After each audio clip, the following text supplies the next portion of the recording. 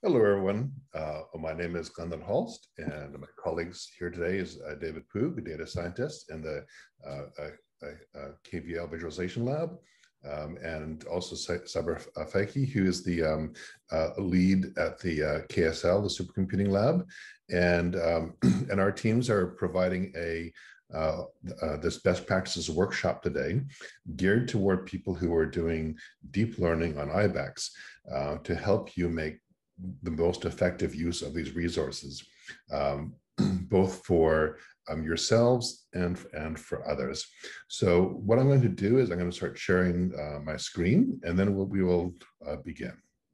So we're part of the core labs. Part of our lab, the KSL, is responsible for the support of Ibex and Shaheen and these HPC clusters and the apps on them, and our team helps with visualization, workflow, and data science training. And so what I'd like to talk to you today about is how to make the best use of Ibex. So we'll do a kind of a quick intro of some prerequisites that hopefully you've already had. Hopefully you had all attended, if not this morning's training on using Ibex, the basics of Slurm and so on, but at least seen the training, taken the training previously. There's some links there for you as well if you want to kind of look at some previous materials. We're going to discuss two aspects of deep learning. One is basically how to get more done with the available resources, and then some options to increase access to more resources, kind of a more advanced resource access and use. So probably the most challenging aspect of moving your deep learning training to Ibex is that Ibex is just so radically different from your workstation. It is monstrously big and powerful and capable, but it also hosts a lot of other users, and so lots of people contending for those resources. It's very heterogeneous, and so with lots of different options, and the familiar things like file systems and things of that you might have in your workstation, they exist, but in kind of a different way on Ibex. So this here is a table that's reasonably up to date of the available GPU resources on Ibex. And as you can see, they're broken down into different GPU models. There's also some important and interesting statistics associated with each one. One is, the number of GPUs that are in each node, especially when you start to want to scale up your training and use multiple GPUs. This will become important. How much memory the GPUs have is important as well. That will you will need to know that to fully utilize them. The other thing that's important is the number of cores per GPU. These are CPU cores.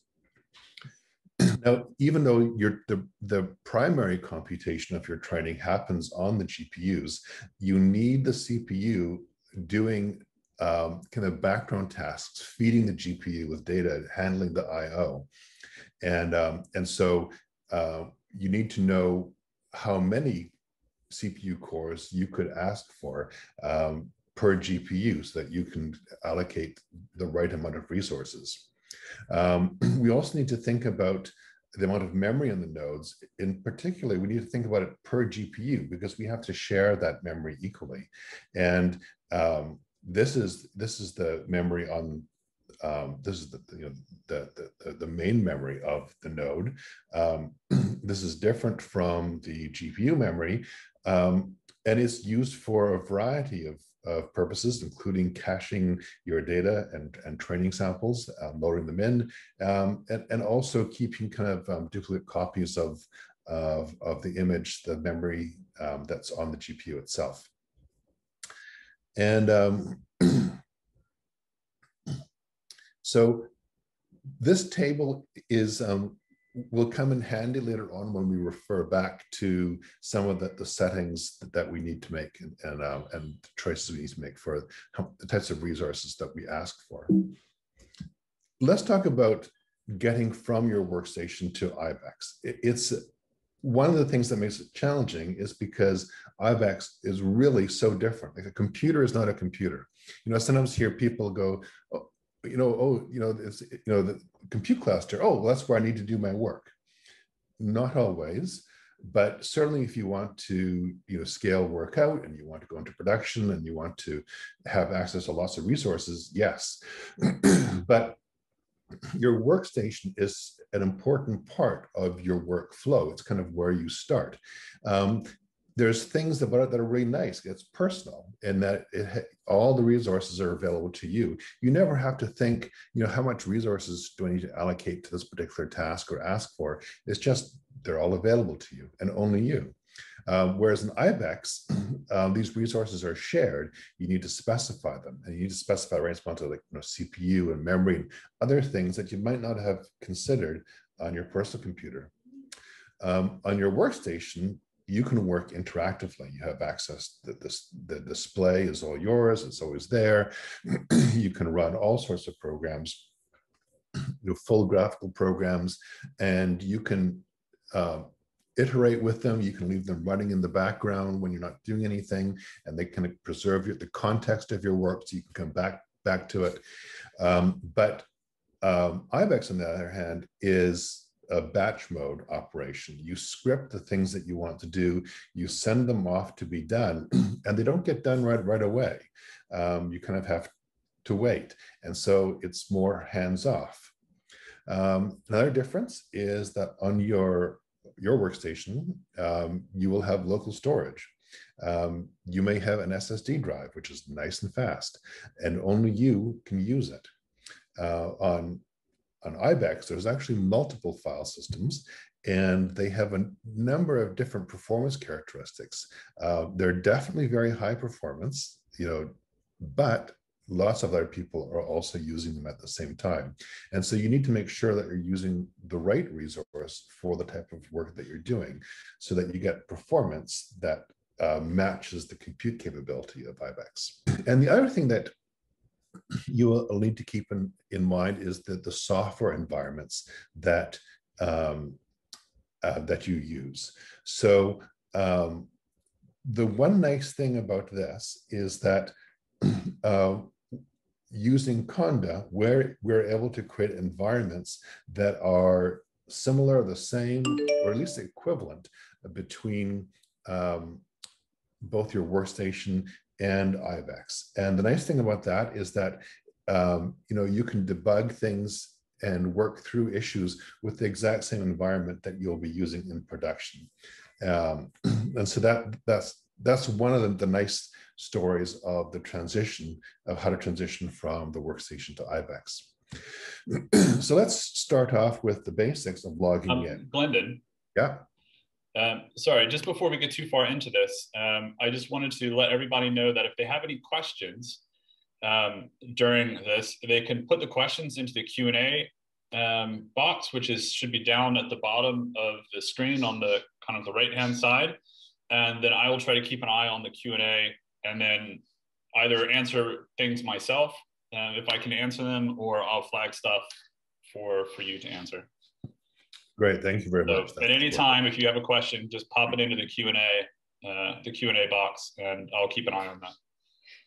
Cool, thank you. So let's start off with, making the transition from your workstation to Ibex. So the first part of this is just to log on to Ibex already, and that's not that hard. You've probably seen it in training, but I want to reinforce or just bring to your attention something that really helps to simplify the process. What you can do is you can generate keys and have a passwordless login. There is additional information that you can access in the URLs below. But here's what you can do if you set up your configuration correctly. You don't have to SSH to shell into Ibex, you don't have to like put in the full name. You don't have to put in your name. Just SSH G login, boom. That's it. You're in. No passwords, and you're there at the login node. So that saves a lot of typing and hassle, and it increases convenience. And the way that you would do this is in your SSH config file, you would put an entry under, host, and you'd give it the name that you want to use. Then you specify what the full host name is. That's the one you normally would use. You specify who the user is. That will be you. And then you will specify the identity file, and which is the key that you have generated. This one will be the public key. And those are the important bits. So you can look at the intro to Ibex 101 and look at some of the documentation, but that's definitely worth investing your time to figure out how to make this work efficiently, because you'll probably be going back into Ibex over and over and over again. Might as well make it nice and simple. Okay, now we get to your actual deep learning training. So the first thing that you will need to do is to parameterize your training.python file. And you will need to be able to pass in arguments like batch size and whatever other parameter, kind of your hyperparameters that you need to specify to do your training. This is really important on Ibex, and it's even useful and good practice on your own workstations. But I know a lot of people, figuring out how to use argparse and this extra bit takes some effort, and so they just kind of want to go in and they just change the value directly, because you just modify your code. So there's a number of problems with this approach, but the key problem on Ibex is that your Python training file is not run immediately. When you request a job on Ibex, it goes into a queue, and you don't know when that job is going to run. And when it does, that's the point when your training Python file is read. So if you go into this file and modify, some of the parameters, that are hard coded, you don't know which one of those parameters was used by the time Ibex gets around to running it. So, on your own workstation, maybe you run it right away, and so it is kind of that immediacy. But in Ibex there isn't. So that's the one key reason to specify things by arguments, because when you launch a job on Ibex, you will specify the arguments, and those arguments will remain the same all the way through that job's life. There's other reasons, though, to properly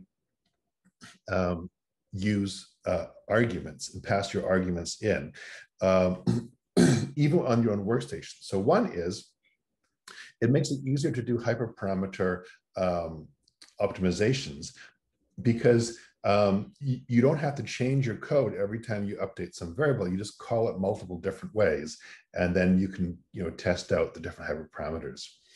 Another reason that you want to do it is that you can keep track. You can log when you have some results, some training results.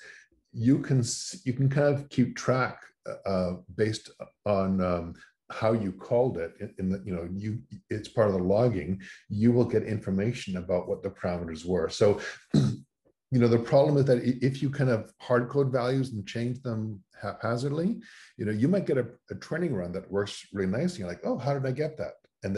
But you've changed the values and you kind of lost them. So it makes it easier to kind of keep track of those values if they're passed in as arguments. So that's the first thing you need to do is modify your training codes. The next thing that you'll need to do is you will need to wrap up this training in a batch file, sorry, in a shell script. So normally what you would do on your workstation is you go like Python train, blah, blah, blah, you pass in some arguments. And so these are bash script, these are bash commands, but you won't be there interactively on Ibex to be able to type those in. So you need a way to kind of have a script that does that for you. And so this is the first step, is to create that script. So making a bash script is actually fairly simple.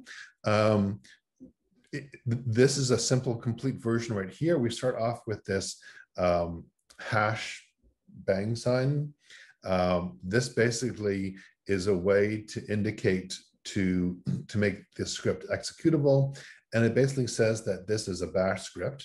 The pound sign is a comment in bash.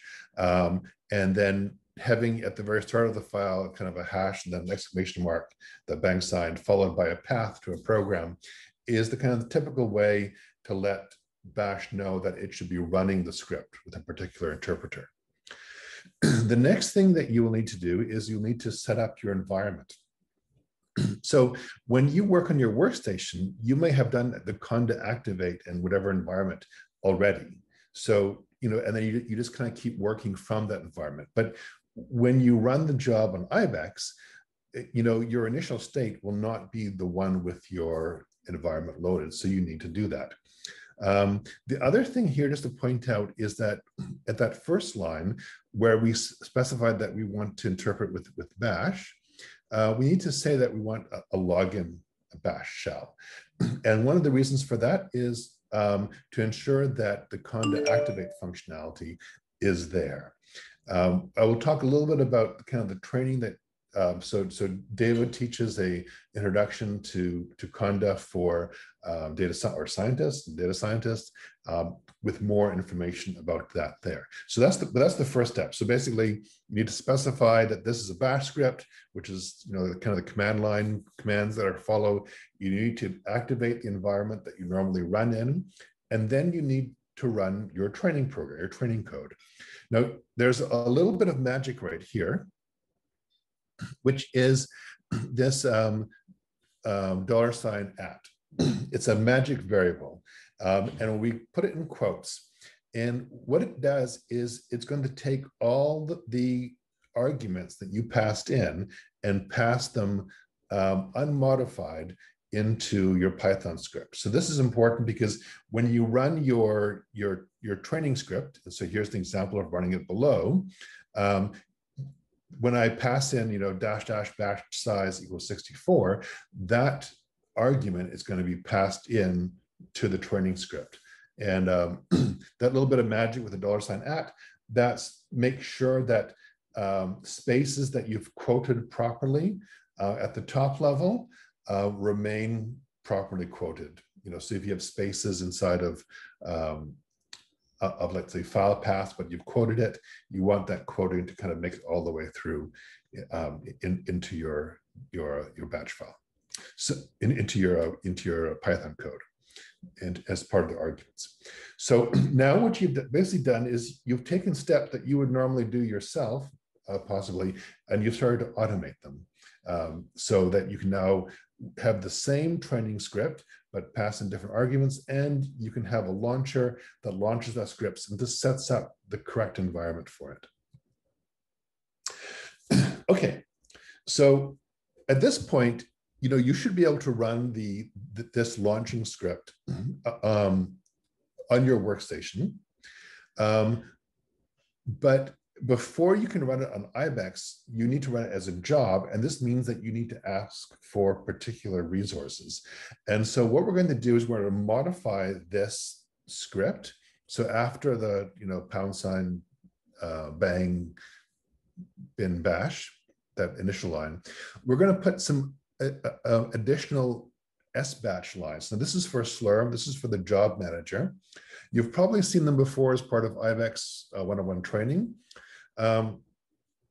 Basically, the # is indicates a comment, a line comment, but it gets interpreted a particular way if what follows it is SBatch. And so Slurm knows how to read these. And what follows after that is basically the command line flags that you would use to the SBatch command.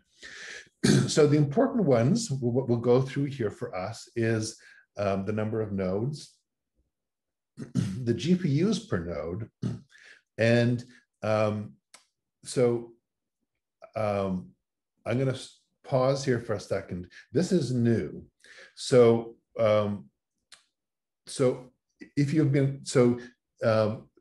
Slurm has been improving the command line flags that it offers to specify GPUs. And previously, you might have seen us give training using gres equals and then GPU and then the type of GPU. The newer method is to specify GPUs per node, and this is the system team assures me is now fully supported for the number of the other features that they support as well. So this is the modern way to do it that also works on Ibex. The next thing that we will need to do is specify resources per GPU. And we'll talk a little bit more about those shortly, but you can see that we ask for a certain number of CPUs per GPU and a certain amount of memory per GPU. We can also specify additional constraints with the constraint argument. And you can look at the documentation for Slurm. I'll point out some ways that you can find out what resources are available on Ibex shortly. But in this example here, we're asking for either a P100 or a GTX 1080, and it has to be on an Intel node, which is the default anyway. That's what we have. But one thing to be careful of is you don't want to go hog wild here and request all the GPU types, right? Because some GPUs, as you saw in that chart at the beginning, some had 32 gigabytes of memory and some had only 12. So the problem is that, if you tune your program to run efficiently with the 32 gigabyte V100, but you end up landing on a GTX 1080, your code may not run, or you may get, you'll get a different performance characteristics. So typically, though, you want to either ask for GPUs that are very similar, or just for one type of GPU that you have tuned for. And particularly when you start to scale up and do distributed, or start to scale vertically on a node and have multiple GPUs, you really want one particular type of GPU, usually V100, that has the proper hardware support to work efficiently. And then you will do the other things, like specifying how much time, and you should keep it under 24 hours. And I will explain why later on, if possible.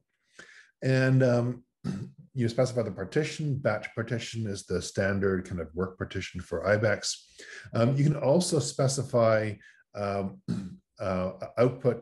the names of the log files for both the output and the error. So which correspond to like standard out and standard error.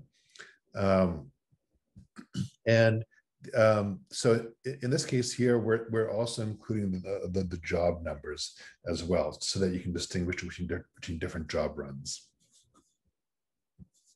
Okay, now we are ready. Okay, and we will get to that in a second. I just wanted to talk about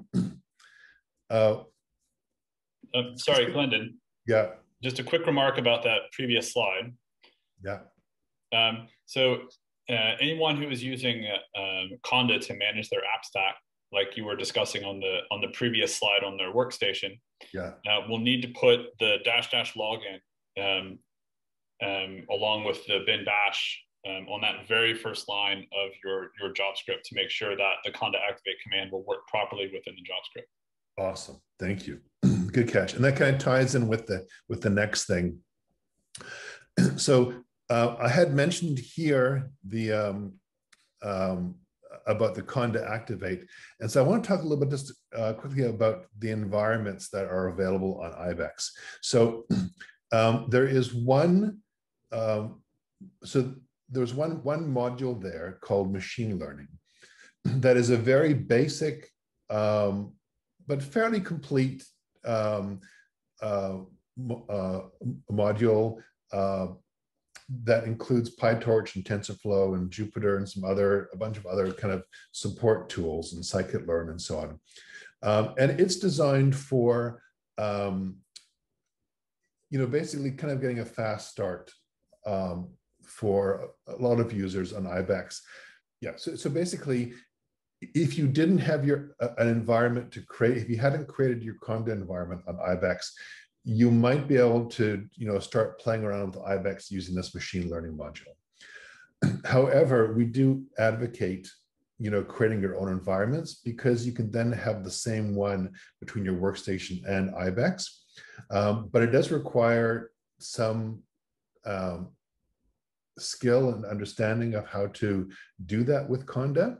And so I will just point out that there's training available. You can go in and look for Introduction to Conda for Scientists on the training wiki page for the VizLab.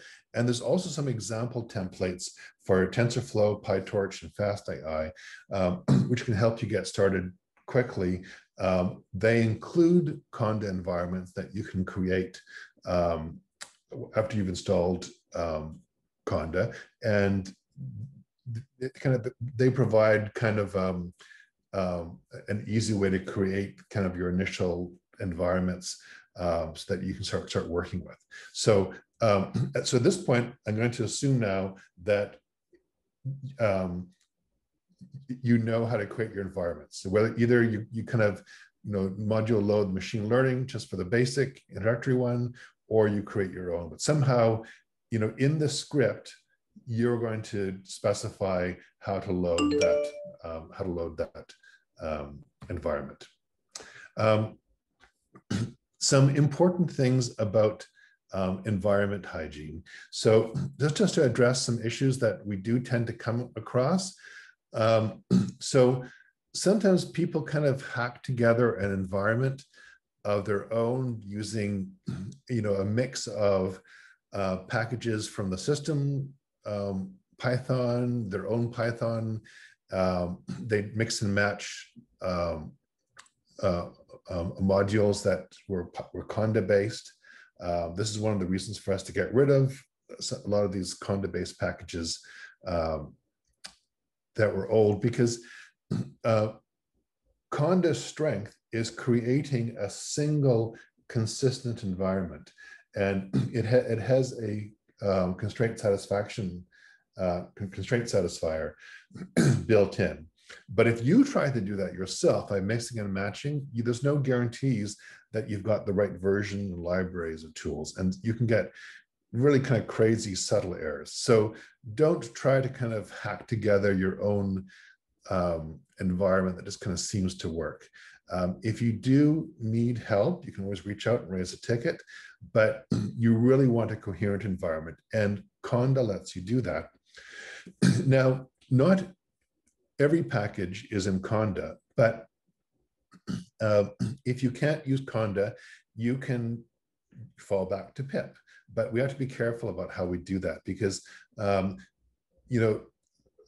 we want to install the packages into our environment. So you cannot install modules into the system environment the way that you might be able to on your workstation. So a general rule of thumb is Conda where possible, but pip where necessary. So if you want to use pip in your Conda environment, or need to, then you should install it as part of the environment. And the other thing that you should do is run it via Python and then -m for module pip install. And the reason for that is just to make sure that pip picks up the correct environment directory for you to use, so that whatever installs goes in that local environment. The other thing is that you don't need module load CUDA. So there's CUDA modules available on Ibex. So you don't need them necessarily for Conda binaries because CUDA comes along pre-built. But there are some libraries that will require the compiler, and then they will require basically the dev version of the CUDA toolkit. And so if you need to get the dev version of CUDA, two ways to do that is, one, you can just load the system CUDA, which is the development, the dev version. It has the includes and the compiler. But you have to make sure that the version matches up between your Conda environment and your and the module that you load. And the other possibility is that you can just Conda install from Conda Forge, which is a particularly large community channel of tools, and they have the CUDA toolkit, the dev version of it. And with that, you will get compilers and so on, just in case. So with that, we'll kind of leave the environment and kind of trust that you've got that right. Glendon, can I just make a couple of quick comments about this? So I just want to reiterate two things where I see a lot of user confusion and that I see a lot of tickets and deal with a lot of tickets about. The first is pip. Please avoid just pip installing something outside the context of a Conda environment, which is what we're suggesting here. And as Glendon said, the reason for that is that there are many versions of pip. There's probably a system version of pip. There might be a version of pip that you might have previously installed on Ibex before you knew about this kind of best practice workflow that we're installing. And once you start doing pip install things, pip could install any number of places depending on the state of your home directory in Ibex. And this can cause, it might work, it will often fail, and it's difficult to debug. So this particular workflow, when combining, like using Conda and Conda environments first, and then pip wherever necessary, and then always installing pip into your Conda environment, and then using the python-m pip install, which will guarantee that you use the pip that is installed in the Conda environment to install within the Conda environment. We'll make sure that you avoid all of these difficult problems that are going to be very confusing for you and perhaps very difficult for us as staff to debug exactly what's going on. The other is to reiterate that when you're working with Conda, and even if you're doing GPU computing with PyTorch, TensorFlow, Horvath, what's the other one? MXNet, maybe, or NVIDIA Rapids. When you install these tools with Conda, Conda will pull along the CUDA toolkit, runtime libraries, cuDNN, Nickel, any of these things that is required. Conda will install them in your Conda environment. So you don't need, and you should not do module load CUDA, except in some very specific circumstances that we're not going to mention here. You don't need to module load CUDA, and you could end up with like conflicting versions of the CUDA libraries, which might cause your job to fail. So cool. That's it. Thank you. So there's also, by the way, on the Ibex Slack channel, there's also a Conda. There's a Conda channel. Yeah, it was a Conda section, hash Conda, and there's information there, and also it's a good place to ask questions. Okay, so let's just go back here. So we added to our launch file basically the resources we wanted to request, and we took a little bit of a detour just to talk about the environments. But now we are ready to run our training, our launch script. So the way that we will do that is, instead of just running the training script directly, we will now call sbatch. And SBatch is going to basically read in these, SBatch arguments that we put in, these kind of resource specifications at the beginning, and is going to add this job into the queue. The simplest way is if we just go SBatch, then the batch script to run, and then anything that comes afterwards is going to be the arguments for our Python code, right? Because we've already specified kind of all the default resource requests inside the training shell, the batch file.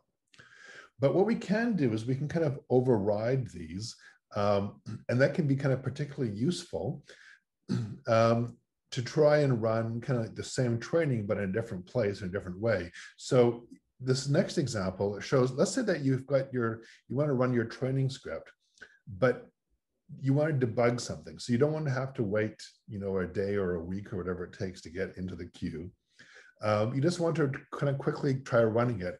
And so there's a partition called debug, which has a few nodes and a time limit of an hour or two, which is good to kind of just explore small, if you need to debug stuff on Ibex and you can't debug it on your workstation, then that is a decent place to do it. You have faster turnaround times, but you don't have access to the same number of resources. So maybe what will happen is that, maybe your default constraints is you want a V100 or P100 or something, but that isn't available in the debug queue. So then you might say, well, I want a P6000. And you don't want to run for 24 hours. You just want to run for 15 minutes. And so you can override that with specifying the time. You specify the partition, and these command line arguments are going to override the resources and specification that was in the batch file. But the rest of them remain. So, the number of nodes, the number of GPUs per, some are CPUs per GPU, the amount of memory. And then in this case here, I have changed the argument that I pass into my training script. I've changed it to make the batch size smaller, so it runs a little, each epoch runs a little faster, or that or that it fits on the smaller GPU. So this bit, so the SBatch is how we launch our jobs, how we request them, and they do not run right away. It's a process. They're in the queue, and eventually the resources become available, and Slurm launches them, and they run, and then they produce some log files and some outputs that we will get to. So how do we kind of manage the running of our jobs? Well, here are some, commands of interest that you can kind of explore further. But one basic one is to look at the queue, and just for yourself. So you can go SQ, which is Slurm queue, -u, and then your user name. And by the way, so the $user is an environment variable that has your username. And this way you just see just your jobs. So now, and then you'll be able to see if they're running, if they're pending. A little short note about maybe why they're not running, like not available resources or some other issue. You can cancel a job. Each job has a number. So that can basically, you've seen how to start with SBatch. You kind of see the running state, and then you can also cancel your jobs. So on your own workstation, you kind of do that more directly. You Control-C to cancel and that sort of thing. Now, if you want to find more information about Ibex and about the nodes and kind of what's going on and about more details about your job, you can use commands like ginfo. So ginfo is it is a command provided by the systems team that is designed to give you a nice overview of the GPU status of Ibex. So you see how many GPUs are running in use, how many are idle, how many are down or whatever, and it can give you a sense of what sort of available resources are currently there on Ibex. You can also do sinfo, which is a Slurm info, which gets which basically gives you information about the nodes and some of their properties on Ibex. This command is useful, particularly to find which GPUs are available on the node, and also what sort of features those GPUs have. So these are things that you can ask for in constraints, like they're part of the AI GPU nodes, or they have reference data sets on them, things like this. So this is kind of an example command that you could try. And then the other thing is, scontrol, which can do a lot of things, but one of the things it can do is show more detailed information about a particular job. Even if the job finished running, you can get, there's a small window of where the information stays around as well. So you can find out which nodes it was running on and how long it ran and how long it was waiting in the queue. And if your job isn't running, sometimes there's more detailed information about why it didn't run. So because you do not directly launch your jobs, you now have a kind of a variety of tools to explore, which jobs are running and why they're not, and cancel them and so on. So that's still, we're still within Slurm land and Ibex 101 stuff. Okay, a few things to be aware of, to not do. So one of the temptations when you are familiar with your workstation is you're like, I'd like an environment on Ibex that's like my workstation, where I can hang out all day and I just run my jobs interactively, right? I just I have direct control over it. So some people have tried to salloc production jobs. So please don't, because this basically wastes resources. And so basically, you basically have allocated these nodes, but there's no guarantee that you're using them. And sometimes they get left, people go home overnight to sleep. They still have the nodes available, and Slurm can't schedule any other jobs there. So you don't want to salloc production jobs. You want to use sbatch. Now, what if you need to debug something and you need to kind of interactively work through some issue with a bunch of different tools and so on, you can use the debug queue, and then you can use salloc. So the way that you would do this is you would have to specify the partition being the debug partition. You could specify an hour to do this.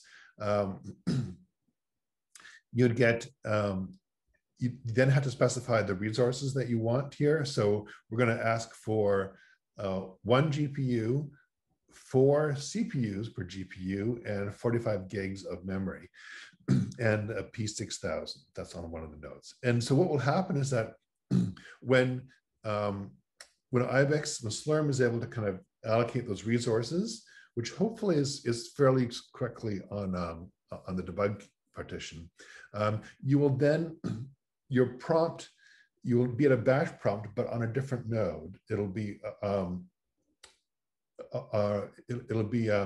you'll be on the compute node.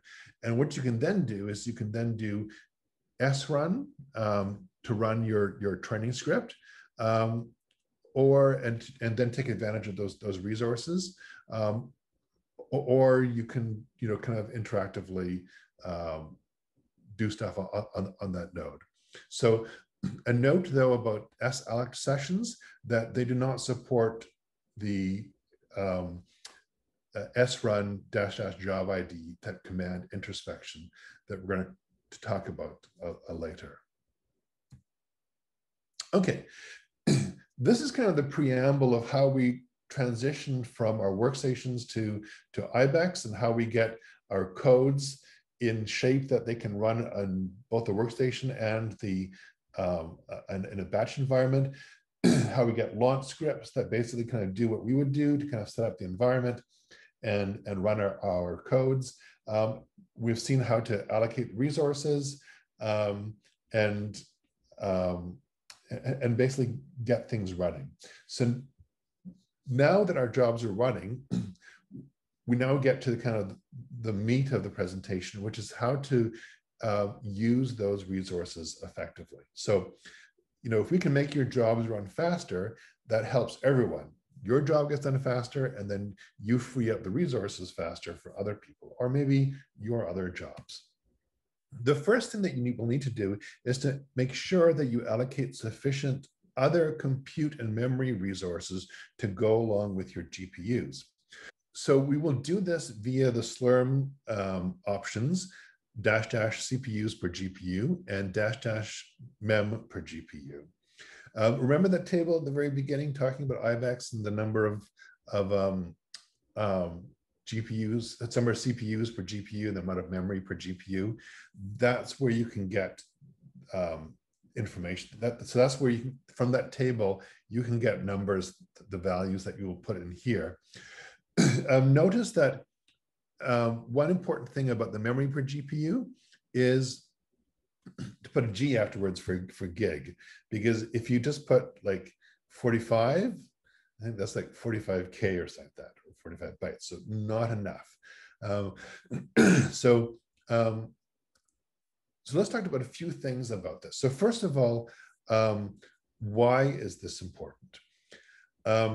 So we alluded a little bit previously, but basically, you need CPUs to feed the GPUs. The CPUs do the work of loading the data sets, maybe doing some pre-processing on them, and moving memory around and making that memory available to the CPU. So if you only have, one CPU, you will tend to kind of serialize all these operations. You'll get read operations that wait for very slow I/O, and things that could be done in parallel won't be.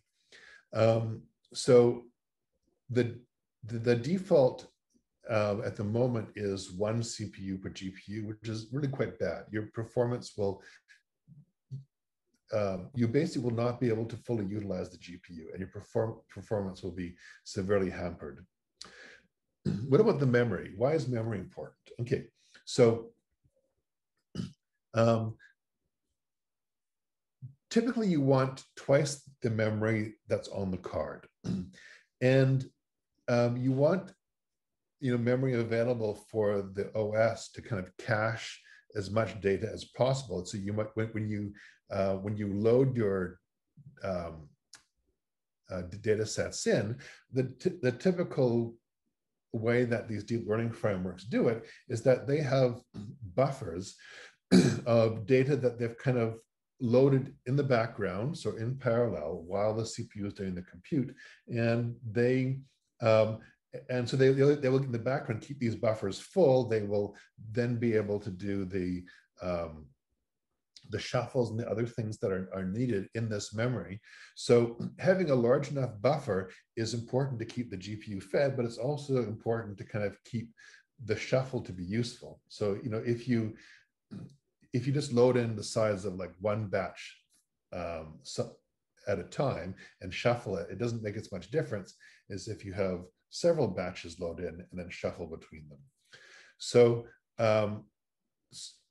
having the right amount of resources is important.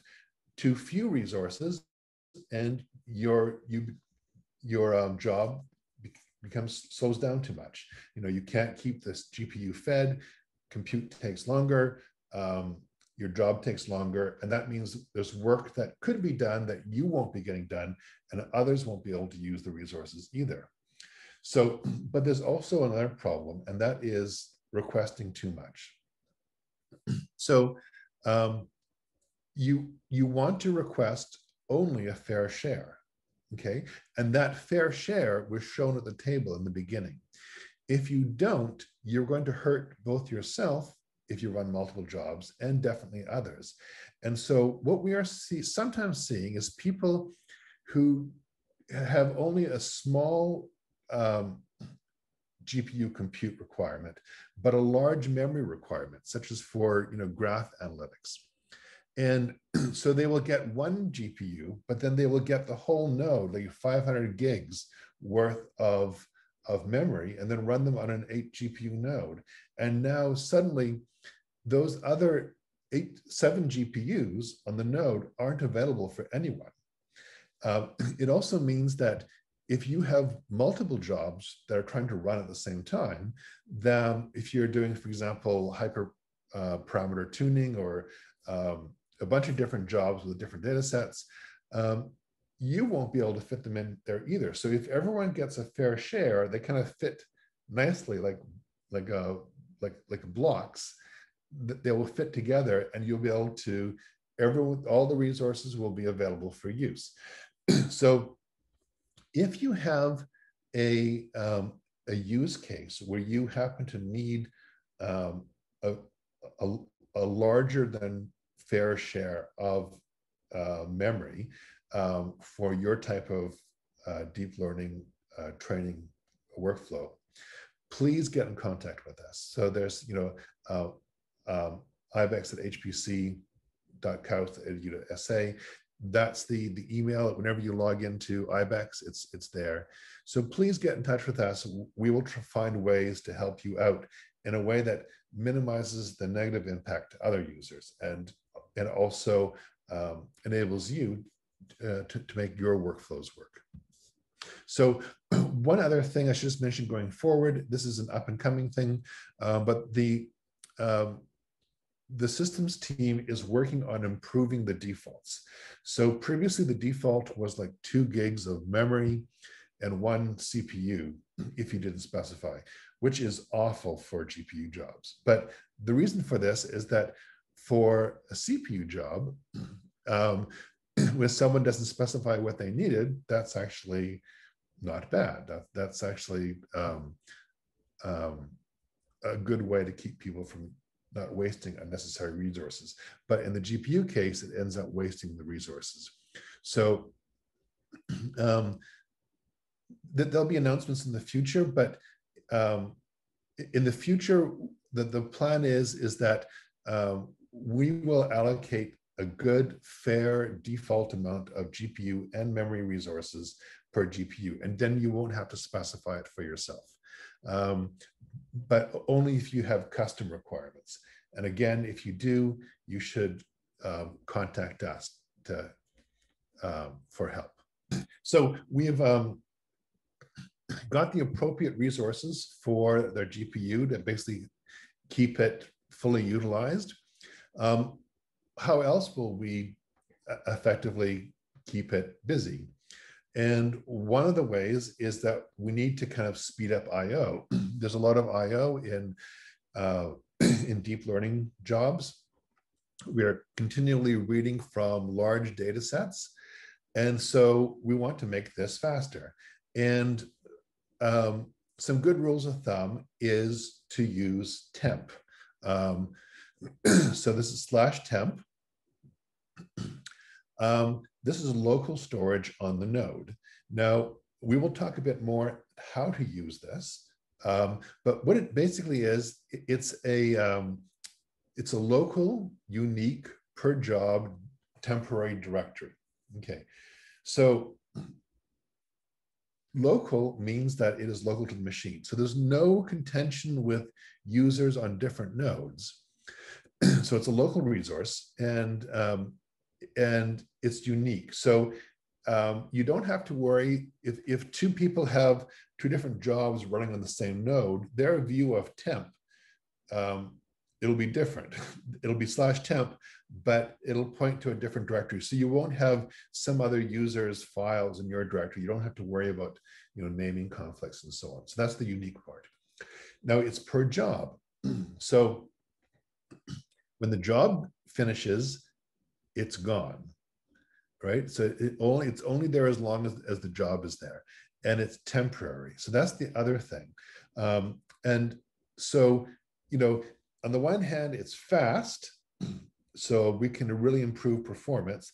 On the other hand, it's temporary. We could lose anything that we put there, right? And because also we have to kind of load it up with our data set before we start. So on the one hand, improve performance. On the other hand, some trade-offs that we have to work around. So if you look at the chart at the beginning, you will see how much local storage each of the GPU nodes has. The ones that are the most interesting are the AI GPUs, which is the ones with V100s. And we will talk about how to take advantage of that soon. But remember those caveats. You want to make sure that whatever data you put there, you get it off and into the Ibex Scratch before the job finishes. So those caveats are important. Okay, so reference data sets. A lot of the data sets that people use are kind of standard. They're used throughout the community. And instead of having everyone have their own copy and everyone have to kind of copy these reference data sets, which can be quite big, to the local storage, we provide some reference data sets that are already on the node, particularly the AI nodes. So what this does is it eliminates the initial data set copy. So basically, as soon as you get the node, that reference data set's there, you can just start reading it in. And it's on fast local storage. So, not only do you get the benefit of fast performance, but you are then not competing for resources in the network. So you actually speed things up for other people at the same time it speeds up for you. Now, which nodes have these reference data sets? The trick is to look for a feature on the node called reference underscore. And in particular, reference underscore 32T, that's 32 terabytes. These are nodes that have the reference data sets on them. So to make sure that you land on a node with the reference data set, you need to add this to your constraint. The sinfo command here basically shows you how you can find that, find which nodes do, and kind of find what their other attributes in GPU are. This is the constraint you have to add to end up on that node.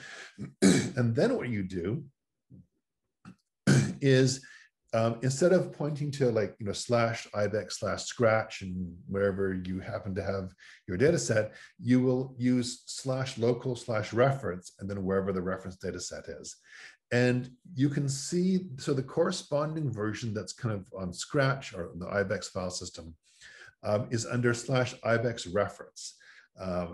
And there's some for the visualization community. There's also others for NLP that will come. So you can kind of see what data set is available there already to get a sense of whether this would work for you. And if you have a data set that's sufficiently large, and also commonly it's available to the community and used by other researchers at KAUST, we would like to add that to the reference data set to make it available for everyone.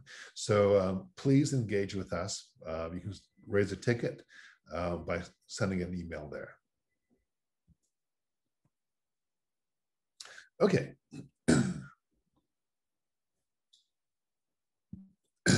So what happens if your data set isn't in the reference data set and you have to copy your files over? So the first thing to do is to ensure that whatever node you land on, it has sufficient resources. Now, there's a bunch of nodes that have like 200 gigs or that sort of size, or 500 gigs of storage. So these are not the reference data set nodes, but that might be big enough for your data set. So you basically have to look at the Ibex hardware chart at the beginning to see which nodes could work. And then use that sinfo command to find how to specify those nodes, because you have to ask for them. So how to copy your data files across. So for a single node allocation, okay, so remember that this temp directory is local to the node. You can just do a copy. For example, here's a recursive copy example from your user dataset directory into temp data. So there is a potential issue with that, and that's the speed of the copy. So the network is a very high performance network, but it is geared toward throughput. I'll get to you in a second there, David. So it is geared toward throughput. So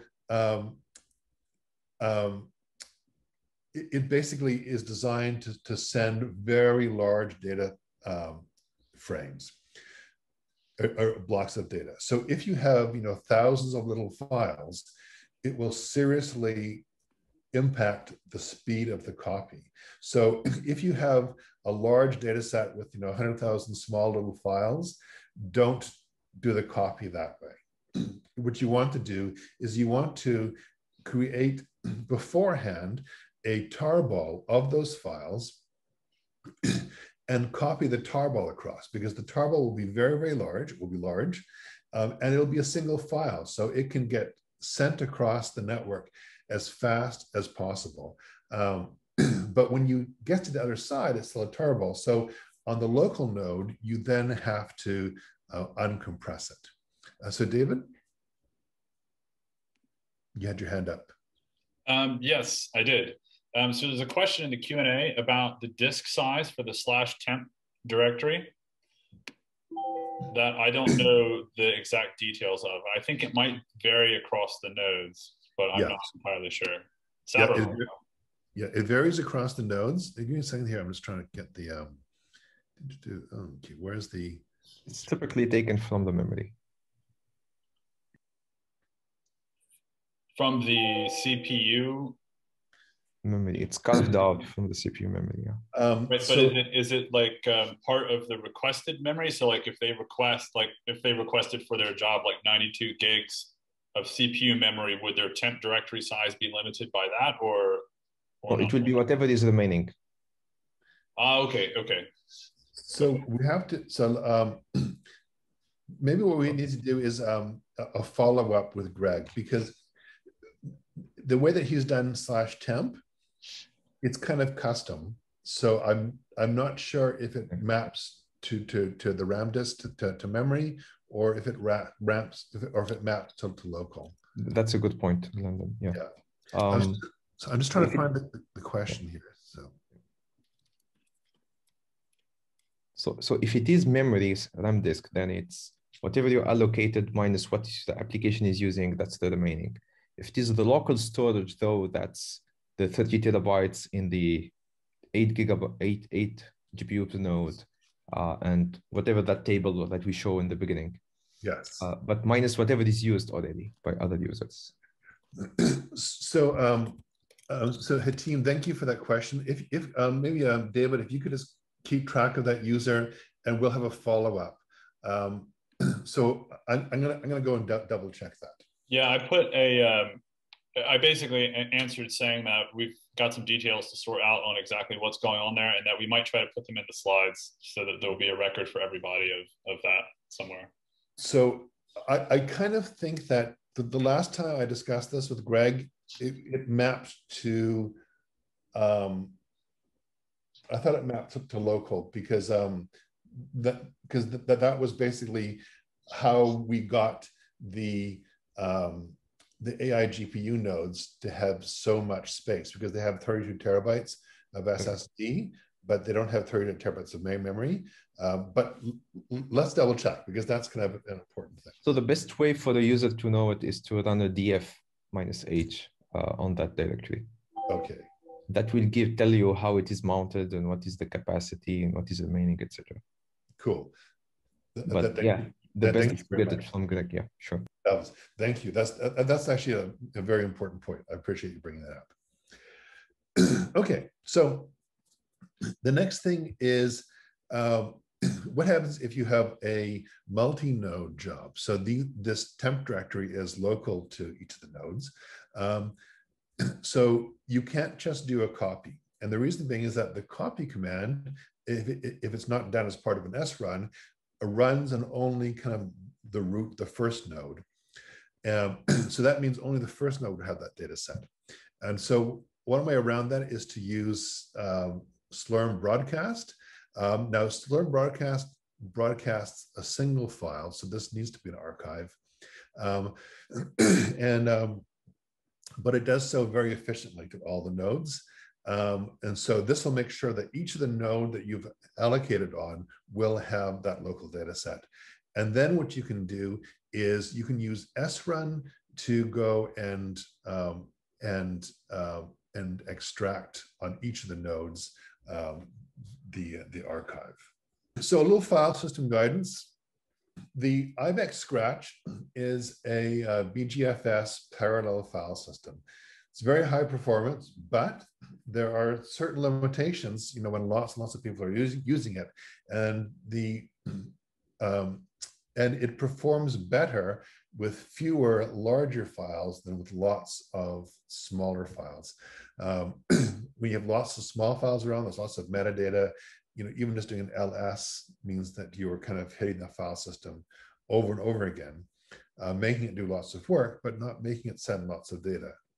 So if you have a directory full of thousands of small files, try splitting them into different directories so that each directory has a smaller number of files, or archive that source data into a tarball or a zip files and uncompress them on the compute nodes. Or, alternatively, you can try and wrap them and place them inside containers like HDF5 and work with those files via the container API. So basically, lots of small files is not good for I/O performance. The other thing to do is to avoid using home for data files for read or write. So, for your Conda environments and these files that get read once, it's okay. The reason for this is that home is an NFS file system that's running on a enterprise class a file server.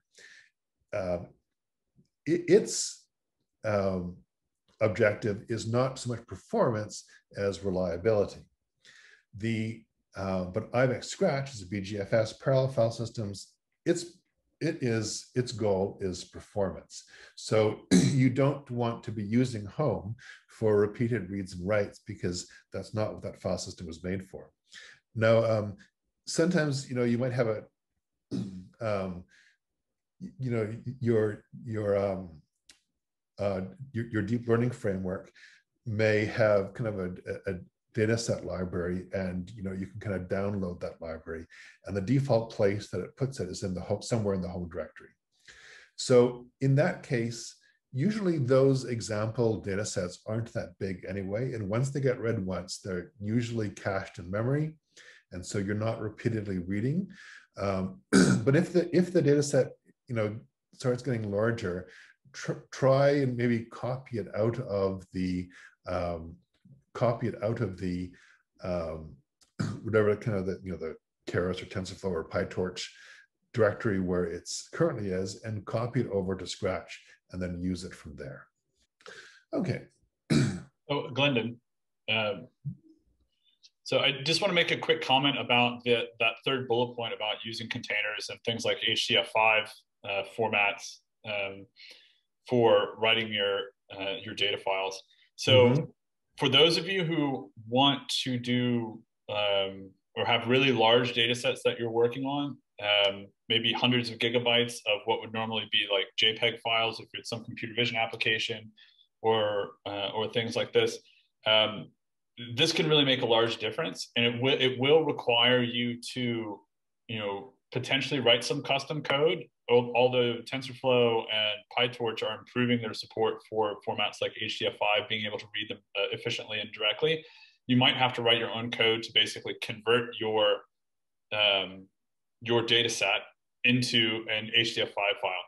But if you do that, you only have to do that once. And then once that's done, then you can accrue the benefits for all of your future jobs that use that data set. So if you find yourself using like the same data set quite a lot, or you know that you're going to be running lots and lots of jobs on this one data set, then it really starts to make sense to think about how can I get this data set that's stored inefficiently, spread across thousands of directories and maybe millions of small files into something like HDF5. And it's not trivial, but it's not terribly difficult either. And a lot of it is just knowing what to Google and knowing that HDF5 is an efficient file format for this, and then going out and looking up the code to see how to do it. Awesome, yeah. And so the other thing is that, you know, in other, thanks, David, in other HPC domains, you know, HDF5 file containers is fairly common. There's expertise in the lab. So if you're interested in that, please reach out to us. We'd be happy to assist. So, and the other thing that's nice about that is that because it already is a single archive that doesn't need to be uncompressed, you can copy it over in one go and just save that uncompressed step. So yeah, thank you. Okay, so so now we've put our files in places where the hardware is fast. We now have to make sure that we can read them in quickly too. To make sure that the software is working as efficiently as possible. So the first step to this is to ensure that, the best way to do this is to use the dataset tools and pipeline tools that come with your deep learning framework. Those have been tuned and customized for large data sets, for HPC environments, and you know, distributed training and all sorts of things that you know, the developers have already kind of tuned out a lot of these performance issues and optimize things. So you really want to reuse their work and not try to write your own ad hoc, you know, image processing loading. Try not to use like OpenCV or, you know, other tools or, you know, readers. Use the one that comes with the framework. The other thing to do is to make sure that you process the data in parallel.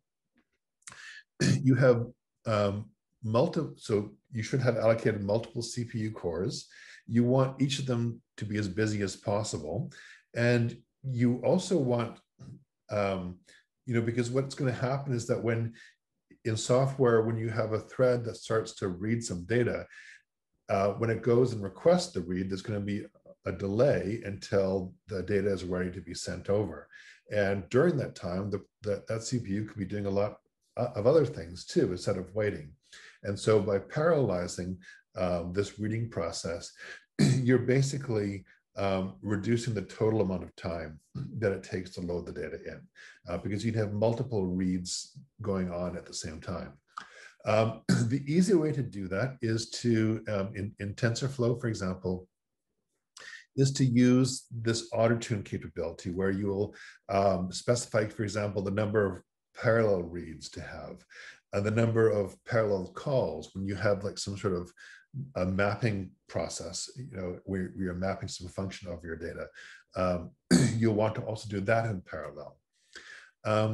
And you'll also want to ensure that the data buffers are sufficiently large. So, and in doing this, you kind of will be hiding IO latency. So if the buffer is large enough, you can kind of add to it while the compute is going on. And by the time the compute is finished, there is now some data there to be read. And it gives a chance for the CPU to kind of get ahead of the GPU.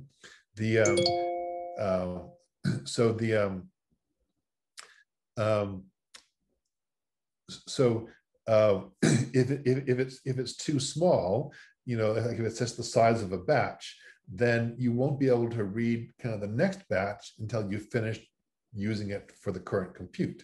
And then there's kind of a big gap there where the GPU is idle waiting for the CPU to load the data in. So another way that we can do that is to ensure that the prefetch for our buffer is just, you know, auto-tuned, and let TensorFlow take care of that for us. Okay. So we have we have it made sure that our data is in a format and in a location that can be accessed efficiently. We've made sure that that our codes are also loading in efficiently, and so that the GPU can be fed with as much data as it needs. Now we need to make sure that the GPU is actually doing as much work as it's able to do. So one of the things to note is that the V100 GPUs that we have are 32 gigabyte, which is twice as much as the standard V100s that that often show up in the literature. So when students and researchers are trying to duplicate some sort of existing or use some existing training codes, they may just stick with the whatever the batch size was in the paper. But that paper might have been using a different GPU, and so by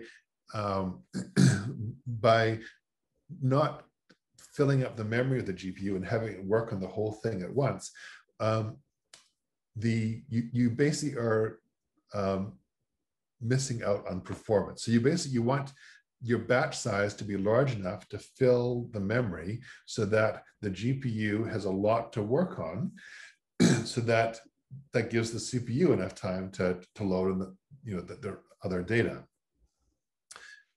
So what we want to do is we want to double our batch size and also double the learning rate. So and this and then half the number of GPUs. So we get a number of important wins here. So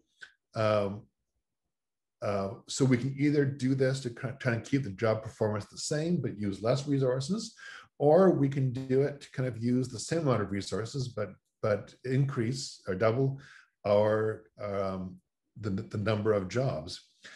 So let's see how doubling the batch size really helps to increase performance, almost quadruple it.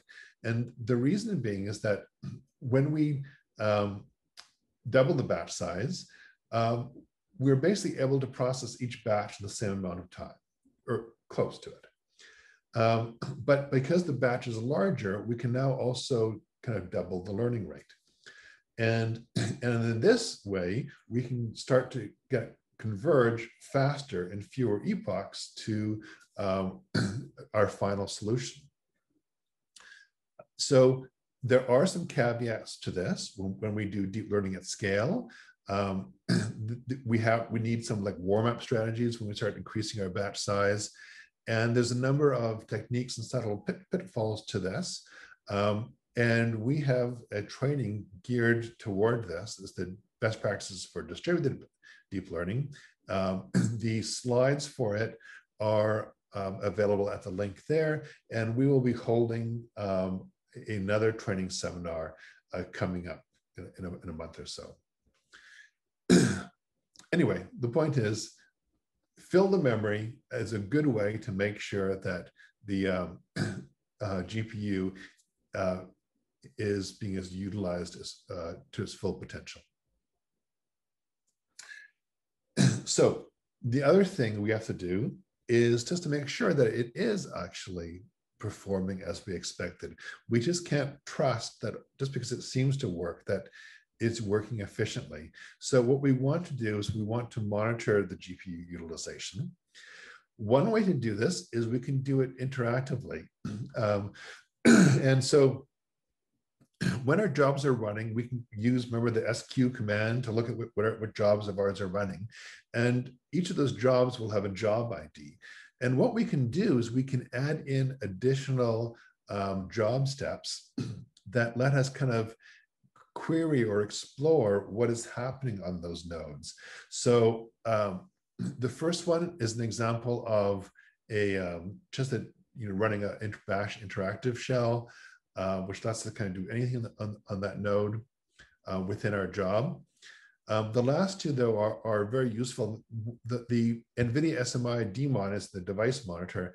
And if you run it, NVIDIA SMI will start showing you the compute and memory utilizations for each of the GPU devices that you have as part of that job. And the other thing that you will want to do is to look at top. So top shows you how the CPUs are being utilized and how many threads your process has. So this dash H here lets you show the number of threads, which, first of all, that kind of makes sure that your auto tuning has been done correctly, and that you're parallelizing the data loading stage of your training, and you want to see significant CPU utilization, and significant number of threads as well. So one of the things that's coming, it's under development, is DCGM support on Ibex. So DCGM is NVIDIA's data center GPU manager solution. And what it will do is it will generate post-job profiles. It's automatically enabled. You won't have to do anything. And so when it's ready, there'll be announcements. But what you will just do is, in the directory where you launched your job, where the other log files would typically be, you will find, after your job completes, shortly after, you will see this DCGM GPU stats file with a certain naming format that includes the host name and the Slurm job ID. And if you have a job running on multiple nodes, there will be multiple files. So what you will want to do is review all, possibly multiple log files for the job with the same job ID. Okay, so that's kind of important, that they all have the same job ID. And you can look at how to use less, which is kind of a pager that lets you kind of scroll through multiple files. I know some people use Vim, but Vim is an editor, and less is similar non-edit commands to Vim. It's for just viewing. So the things that you want to focus on there is device statistics for kind of the SM compute unit utilization and memory utilization. And you want to verify that all the GPUs have utilization, not just the first one. We'll come back to this in a bit, what happens when you have multiple GPUs. A note about the max GPU memory used, it's not very informative, because frameworks tend to pre-allocate as much memory as they can and then kind of dole out actual memory that they're using from this larger pool. So that doesn't really tell you a whole lot. And ignore the device, the PCI bandwidth output. That's not showing anything currently. And the per PID statistics, the per process ID, ignore those now, for now too. Okay, what might we see in our compute utilization when we do these kind of like NVIDIA SMI daemon commands? So, or these bouquet dashboards that David will show later. So we could see, consistent, compute utilization above 90%. So that would be very, very good. That would be excellent. And we can also get like consistent but middling utilization. So maybe, less than 70%. So, maybe you can start thinking about, is there ways to, some potential tweaks. Maybe the batch size is a little bit too small. Is it possible that there's hidden oscillations? So, what could happen is that, the GPU goes to 100%, then it has to wait for the CPU, so it's down to 0, then it's back up to 100%, and then down to 0. So you get these kind of oscillations where it's really busy, and then it's not busy, really busy, not busy. And so, if that's kind of happening, that could indicate not enough CPUs, or the data loading isn't parallelized well enough. When you have, okay, so another possibility is that you have multiple GPUs, and the first one is well utilized, but the others aren't. So, or like the device doesn't show up in the process monitor. So, you have a job with two. You allocated two GPUs, but when you look at PMON, which is the NVIDIA SMI process monitor, you see that Python is only bound to one of those, or it's bound to both, but only one of them is getting utilized. And so that typically is an initialization issue where you're not, you haven't set the framework up to use both GPUs. And we'll talk about that in a little bit. So we'll see that and utilize all the allocated GPUs later on. Okay, so if we start seeing, oscillations, there's a number of reasons between high utilization and low. There's a number of reasons that we can see that, including insufficient CPUs to load and process the data. So make sure that your CPUs per GPU is a reasonable number. It could be that the data isn't loaded in parallel. Make sure that the right values are set as part of your data load pipeline. Maybe the GPU isn't busy for long enough. Well, we could try increasing the batch size to help hide some of that latency. Maybe that's because of slow I/O performance, so try loading the data from your local storage instead. So another possibility is checkpointing pauses. So when you save the checkpoint of your training out to local storage, so you'd want to do this to local storage, and we'll talk about this later on. But basically, during this checkpointing save, you can't do training, and that's natural. But typically what will happen is that if, your epoch lasts, tens of minutes, you'll see like good utilization and then a drop off for a few seconds or, tens of seconds. And then it's back up to full utilization for many minutes. So, but we would like to decrease the time that the GPU is waiting for the checkpoint to be saved. And we can do that taking advantage of local storage, being careful though, because it is temporary. Okay. So we need to make sure that all the GPUs are utilized. So if you do request multiple GPUs, you will have to make changes to your code to support them. Now, fortunately, this is in most of the frameworks very easy.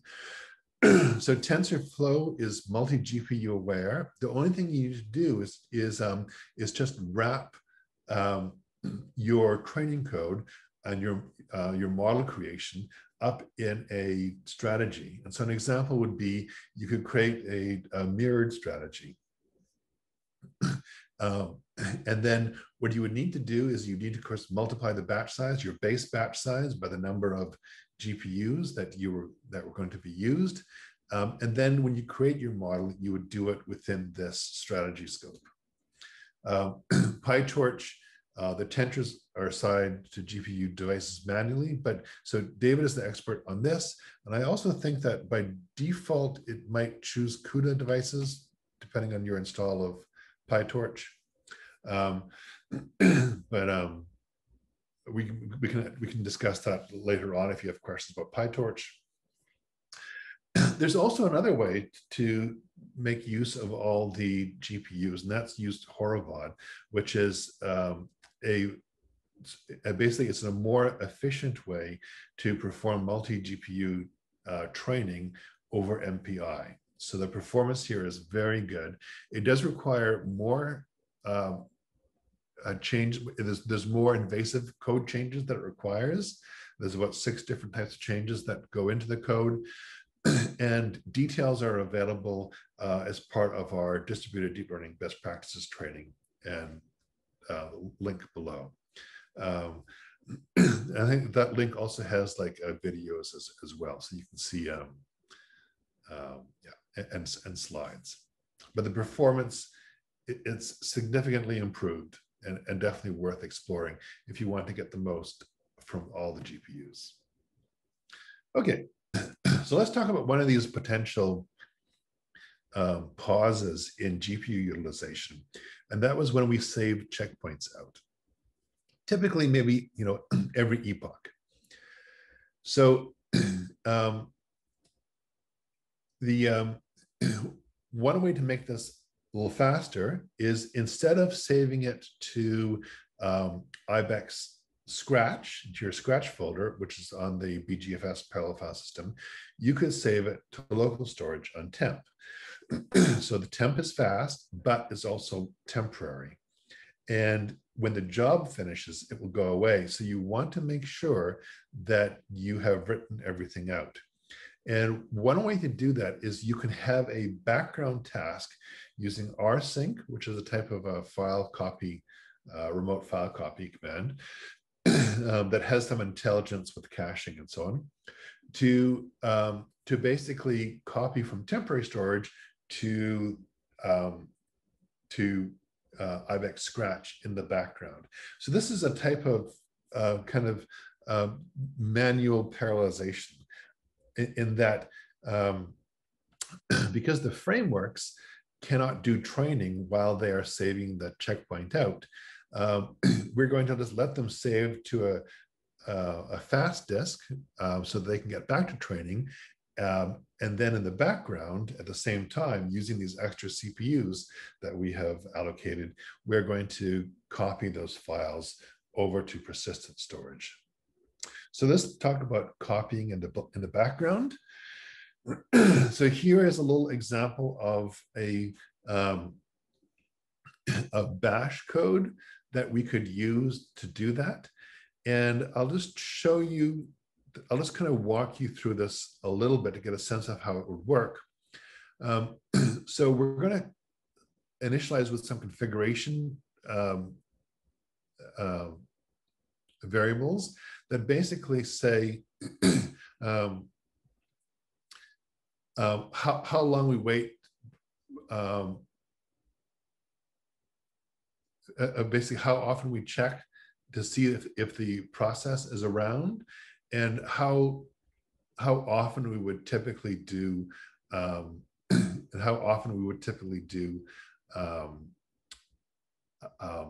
rsync. So I think this one is set up to kind of run every hour, but it will check the if the main process, the training process, has finished. 60 seconds after that, it would start its final sync. So what we do is we run our Python training code like this. Of course, we have to pass in what the checkpoint directory is going to be as an argument, along with whatever other training args that we have. And the important thing is that we will run it in the background, which is what this ampersand is for. And then we will get the process PID from this $, bang. And then at the end of the training, we now have this loop that will kind of keep repeating kind of forever, or at least until we know that the run is done. And so what we do is, while we start with where the run is not done, and while it is not true, so while we're not done, we are basically going to kind of loop through. So if we want to check our PID every minute, but we're willing to wait, and to do the rsync every hour, then what we'll need to do is kind of break every minute, every 60 seconds, and check if the process is still there. So that's what this inner loop is for, because we're basically going to sleep for this very small interval. And if we find out that our process no longer exists, we're going to break out of this loop. Okay, we're going to say that done is true and break out. And then after we've gone through our 60 loops of waiting a minute each time, so basically our process is still running, but we've waited enough times. We will now do our rsync here. And there's an example of the command that we could use. So we are halfway through, so David is suggesting whenever it's good time for a break, a bio break for the people, that would be nice. okay, so this is a kind of a break between sections, but okay. Why don't we take like I was going to say maybe like a 15, but we're very close to 3 o'clock anyway. So if we came back at 3 o'clock, that would give everybody a nice break, and then we'd have another okay. So hour or something. I wasn't aware that we had a break. Anyway, okay. Breaks are always appreciated. This is a very information dense training. So okay. So you said 3 o'clock? Yeah, I would say we come back at 3 and then we finish up with however long it takes to cover the rest of the material. Okay, perfect. Sounds good. Okay, right. I'll be back then. Thank you. Okay, so I'll pause the recording and then we'll pick it up again at 3 o'clock. Okay, thanks a million. Awesome. Hi guys, we're back from break now. Cool. Hello everyone. So we're actually 2 sections in. We've kind of got an overview of Ibex and what makes it different from your workstation and how to transfer your work from the workstation to Ibex. We've also seen the first part about how to make use of the resources that you get and to try and use them as efficiently as possible. So the next thing we're going to talk about is how to get access to more resources. And in particular, how to chunk your training into smaller job steps that can be interleaved with other users and that allow everyone to make a little bit of progress every day. And these approaches also would enable you to, if you were to run on AWS, it would let you benefit from the reduced prices of the spot instances. So this basically what we're going to show you is how to make your training kind of robust, that you can kind of recover and restart from wherever the training left off. And so, this works on Ibex, and it also helps with AWS. In their case, because you're paying for it, you can get a lot more training done more cost effectively.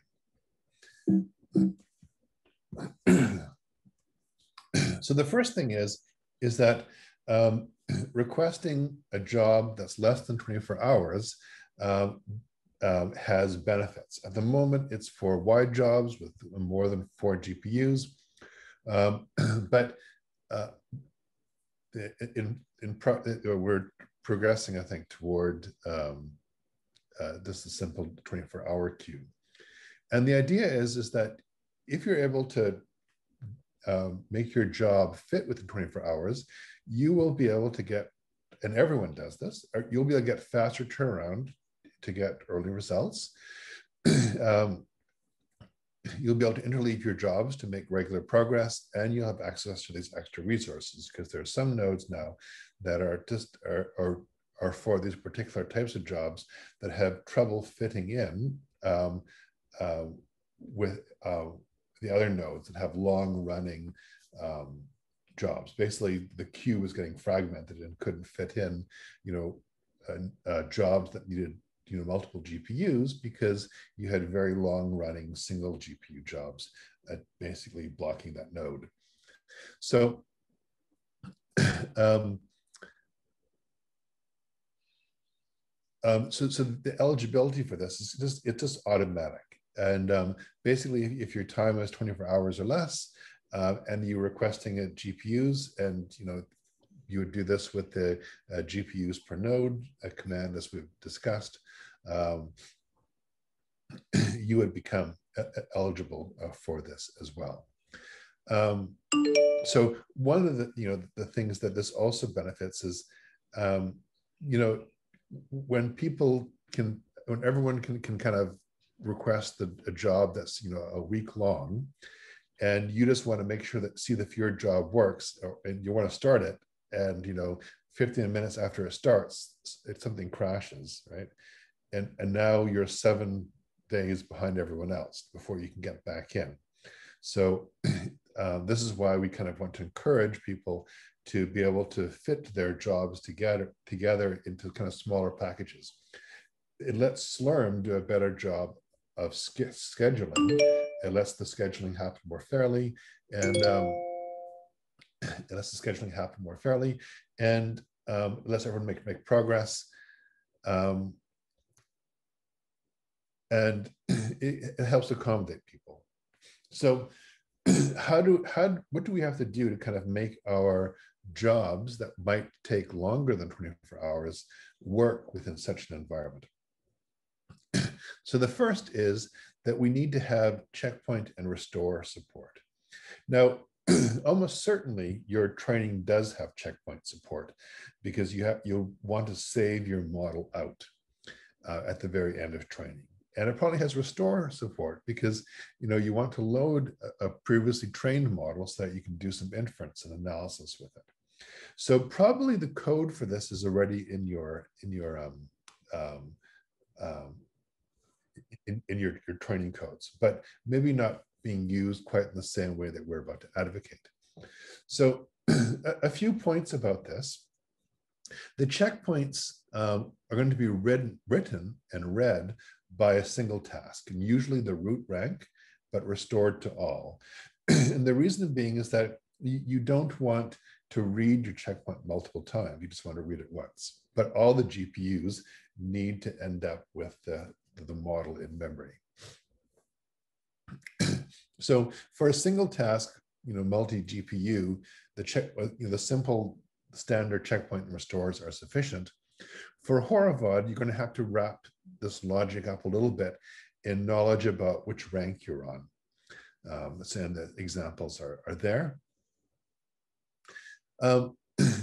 So we'll also want to checkpoint to temp, because we have less time to run.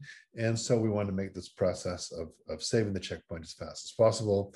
But then, of course, because temp is temporary, we will want to copy it to persistent storage in parallel. So just as we discussed previously, but we can restore from the persistent. We don't have to copy the checkpoints over to local storage, because we're going to read them just once anyway. So. The other thing that we'll have to keep in mind when we start adding this checkpoint restore is that we'll want to checkpoint at reasonable intervals. So regularly, but not too frequently. And the checkpoint delay, the time it takes the checkpoint, should be overall a small fraction of the epoch training time. And if you encounter issues with this, that you can't quite get that working the way you like, again, please ask us for help. So here's an example of how we can write a checkpoint to local storage. So I'm going to use the wonderful pathlib library. It's got Python 3 thing instead of OS paths. And we're going to basically get the path where we'll write checkpoints to, and we will get that from our arguments, right? And we're going to make the directory. We're going to create all the parents if necessary, but if it already exists, we'll just leave it as a directory. So we can do that in just one line. And then what we will do is we will create our checkpoint and add it to the callbacks. And so we'll, in the Keras example, we'll create our model checkpoint, specify the checkpoint directory, do a little bit of a modifying the name of the checkpoint based on the current epoch we're in. And that will come from, the epoch will come somewhere in the loop that we're in probably. And save that out to an HDF5 file. And we can do things like modify whether we save the best only. So in this case, because we are saving, because we want to save the checkpoints after every epoch, even if it wasn't the best. And the reason being is that because if we restart, we'll want to restart from that previous state. So maybe, we trained, to 15 epochs, and it started to do a little bit worse, and we didn't save, but then the job stops. We don't want to go back to here. We kind of want to keep going, starting from where we left off, just in case things start improving again. So save best only is false. And for the save frequency, I've specified epoch as a string. So in the case of, and again, you'll have to just read the documentation for your preferred framework on this. But in the case of Keras, if we specify the save frequency as an integer, that's actually the number of samples, not the number of batches to process before saving. So it's so we just do every epoch, that'll be good enough. But if we want to do every 2 epochs or some other calculation, we will have to figure out how many samples that we have and update that. Okay, how to restore. So again, using the pathlib package, we'll create a path, the checkpoint directory, but this is the one that we will read from, which may be different because we may write out to a local one, but read in from the persistent, like the Ibex scratch. And what we're going to start doing is basically just look through all the checkpoints that are there and try to find the most recent one. So before we get into this loop, we need to kind of keep track of whether we found anything. So by default, we haven't found anything. And we're now starting to go through the range of potential epochs. This again is an argument that we've passed in for the number of epochs, total number of epochs for all our jobs. And we'll kind of go through them. And for each one, we're going to go through and in reverse order. So so instead of going from 0 to whatever, we're going to go from 100 down, 99, and so on, so that we find the latest one first. And we, again, we look for our particular file. We are going to look for the specific name of it based off of the epoch number that we're looking at. And if that file exists, then that's going to be the one that we're going to use. At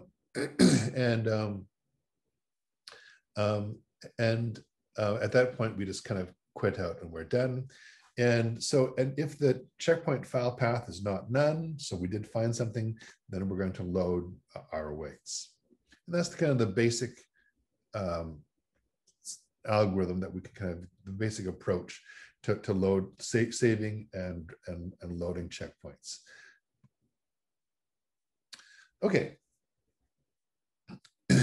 So once we are saving checkpoints and we can restart from the latest checkpoint, we now, our jobs can become more robust. If they stop someplace, they can be restarted. So what we have to do now is we have to split the training to run over multiple jobs. And so this is going to involve some changes to how we launch our jobs, and some other issues to kind of keep in mind. So one of the issues that's going to come up is that because we have shorter job times, we're going to need to run more jobs, right? This won't be a large number of jobs, but it if our training normally took 7 days, then we'll end up having 7 jobs. And each of those jobs will do a fraction of the work. So we will have to modify the training code to restore from the latest checkpoint, which we saw how to do. We will also need to change it so that it processes a fixed number of epochs or a fixed time limit.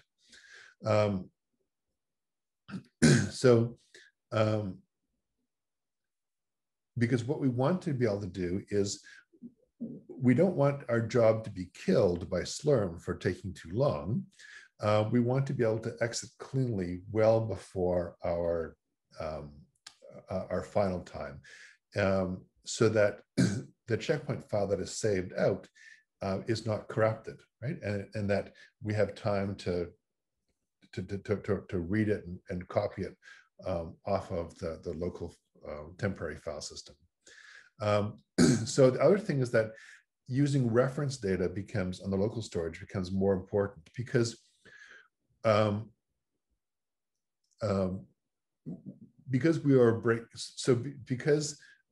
we're starting the job multiple times, the sort of operations like the copying over the training set,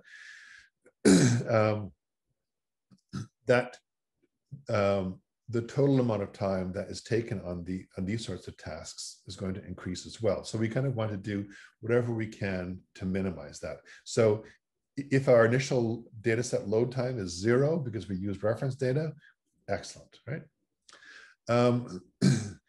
So we also want to make sure that our jobs run in sequence. So that we don't want to run all the training together because that just wouldn't make sense. We want to basically continue where our previous job left off, and we're going to do that via support that Slurm provides. And in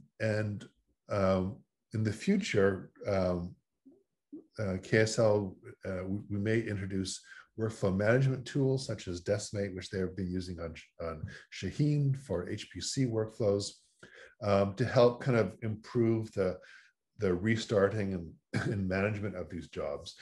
But for the most part, the approach that we're going to show here today, which just relies on kind of plain Slurm, is not that hard. It's a little bit of some batch scripting and some of the existing Slurm commands are serviceable.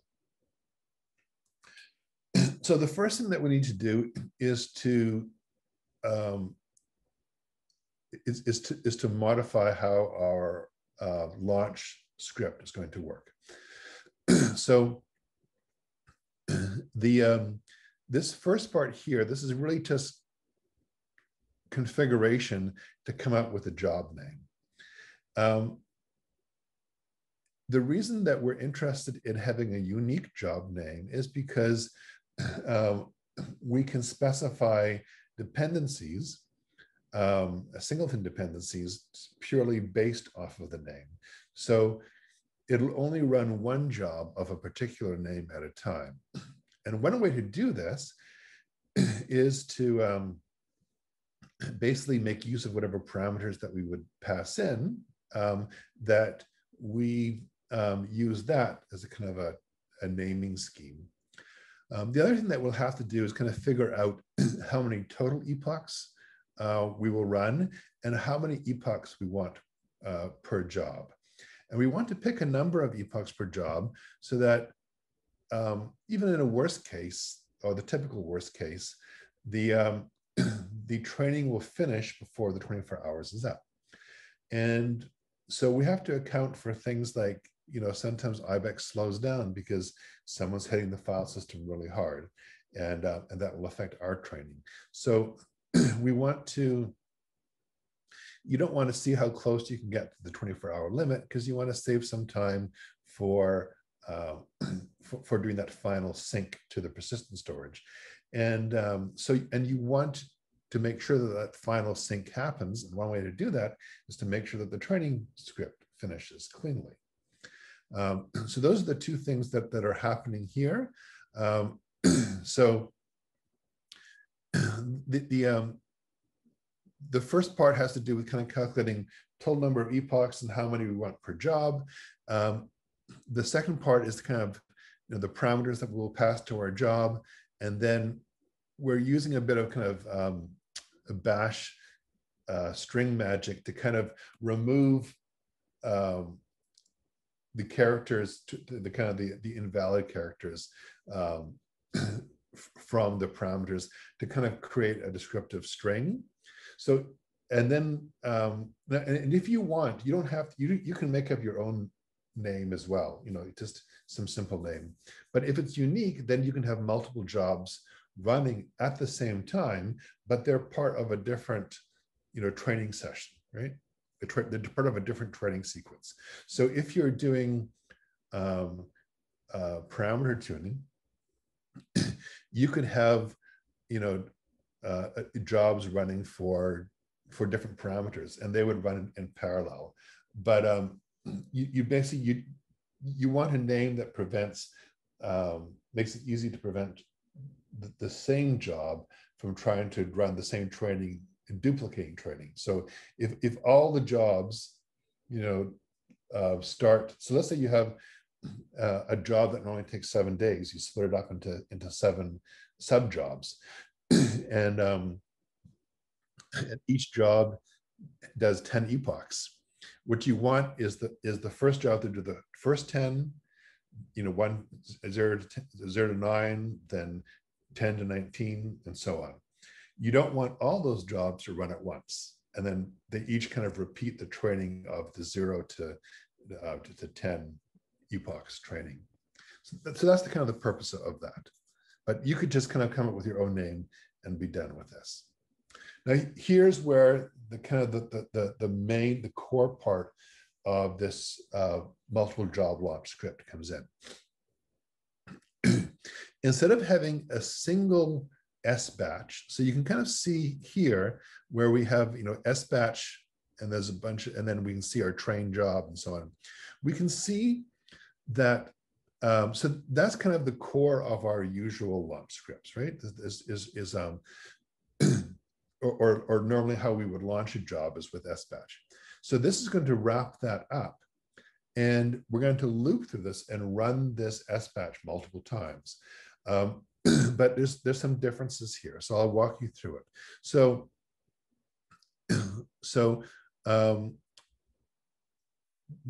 we're going to introduce 2 new arguments to S batch.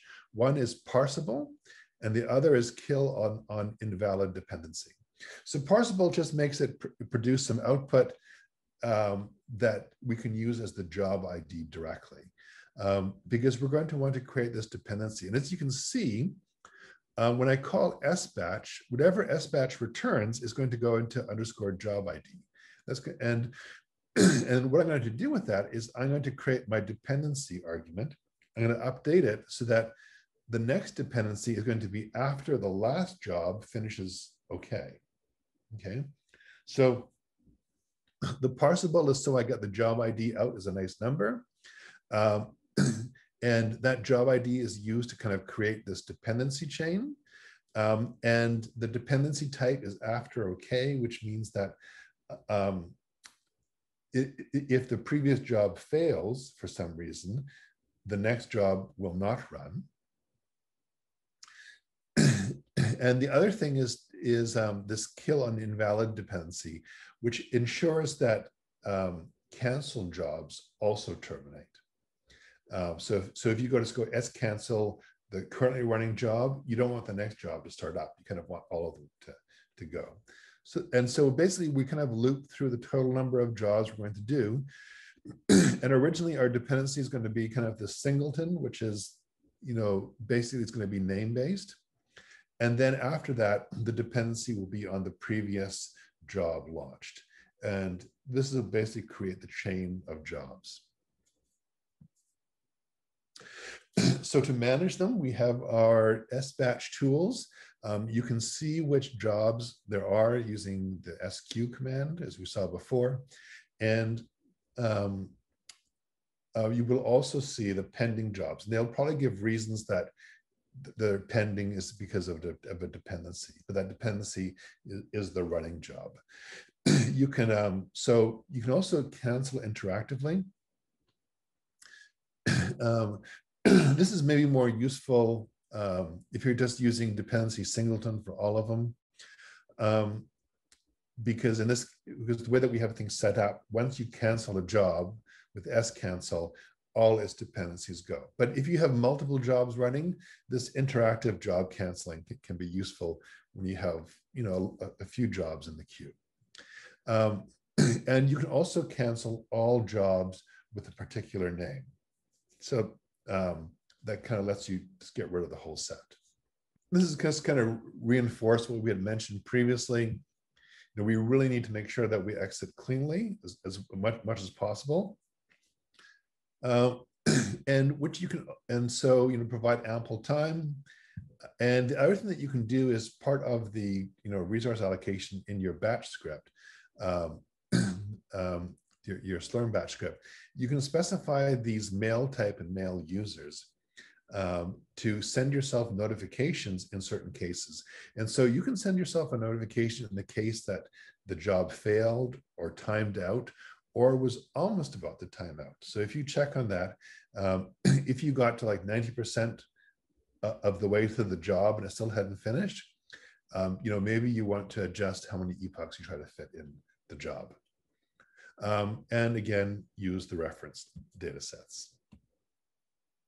Okay, so let's do a bit of a review here. So what do we have to do to make deep learning work well in Ibex? Well, we need to automate our batch training. That's really important. And that sort of automation, it can be useful even on your own workstation, and you can get it working there. So embrace the batch mode, via SBatch. Make sure that we capture hyperparameters as job parameters,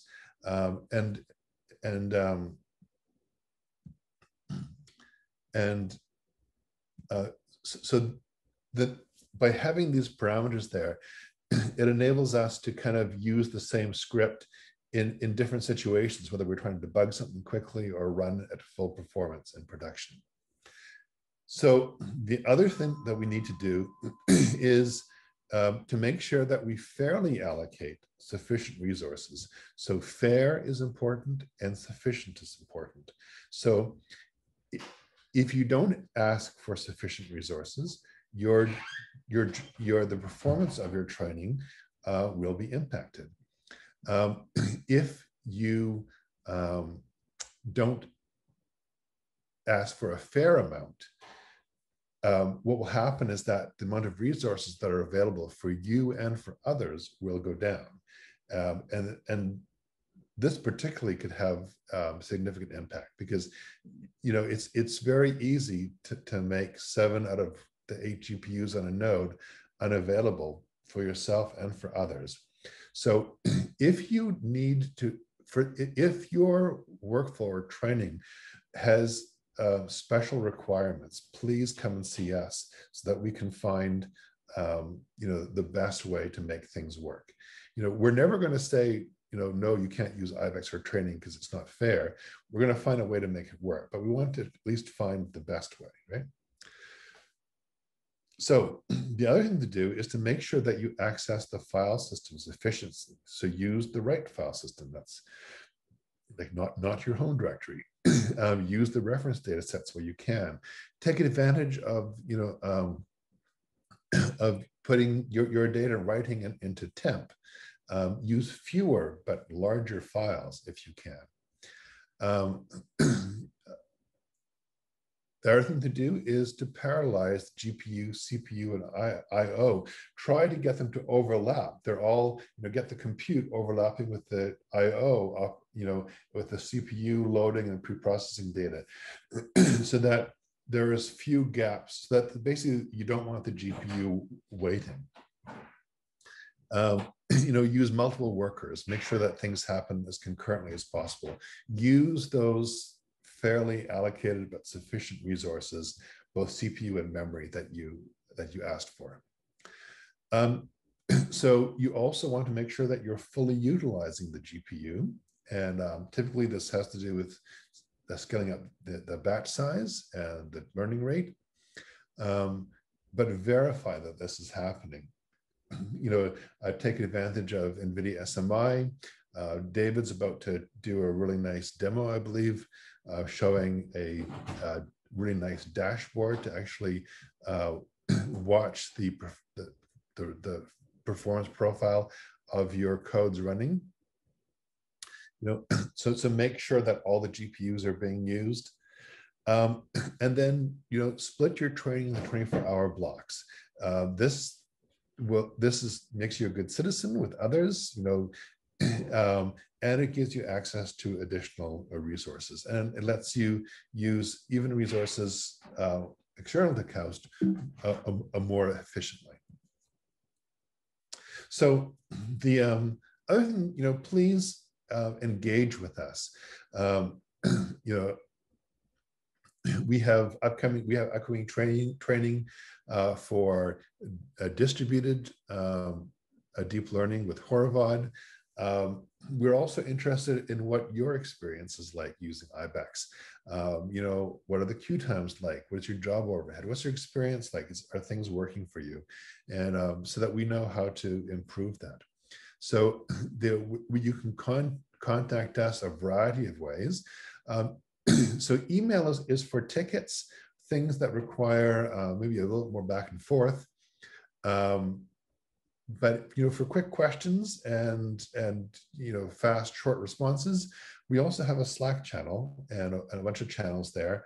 And the ones that might be particularly of interest to you are General, GPU, and Conda.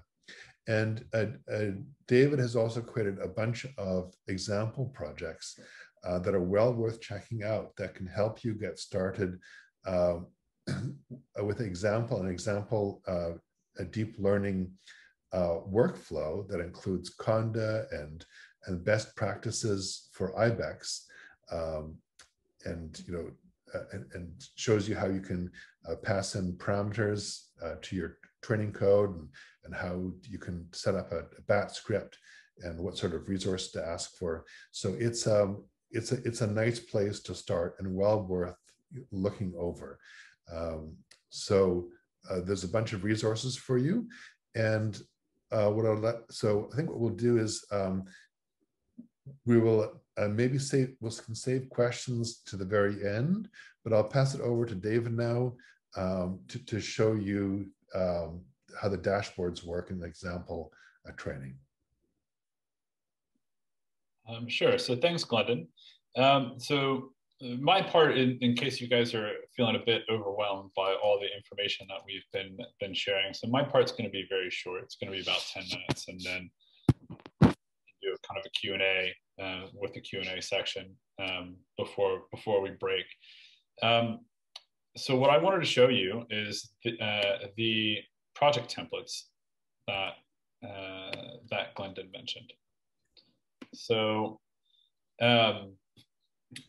on the Calculus Visualization Core Lab organization page on GitHub, at the very top, we have 6 pinned repositories, and these correspond to the project templates that I maintain to help people get started with different machine learning and deep learning frameworks, using a lot of the best practices that Glendon has talked about and that he and I have kind of learned by doing and using Ibex with these tools.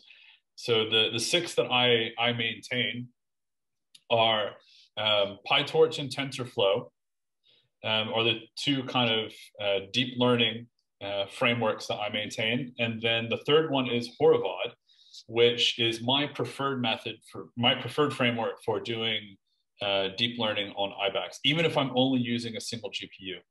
And the reason is that if I invest the upfront cost to use Horovod, even if I'm only right now using a single GPU, then when I'm ready to go to multiple GPUs on the same node or multiple GPUs across multiple nodes, all I need to do is make a few changes to my Slurm headers, and I don't have to touch my code at all.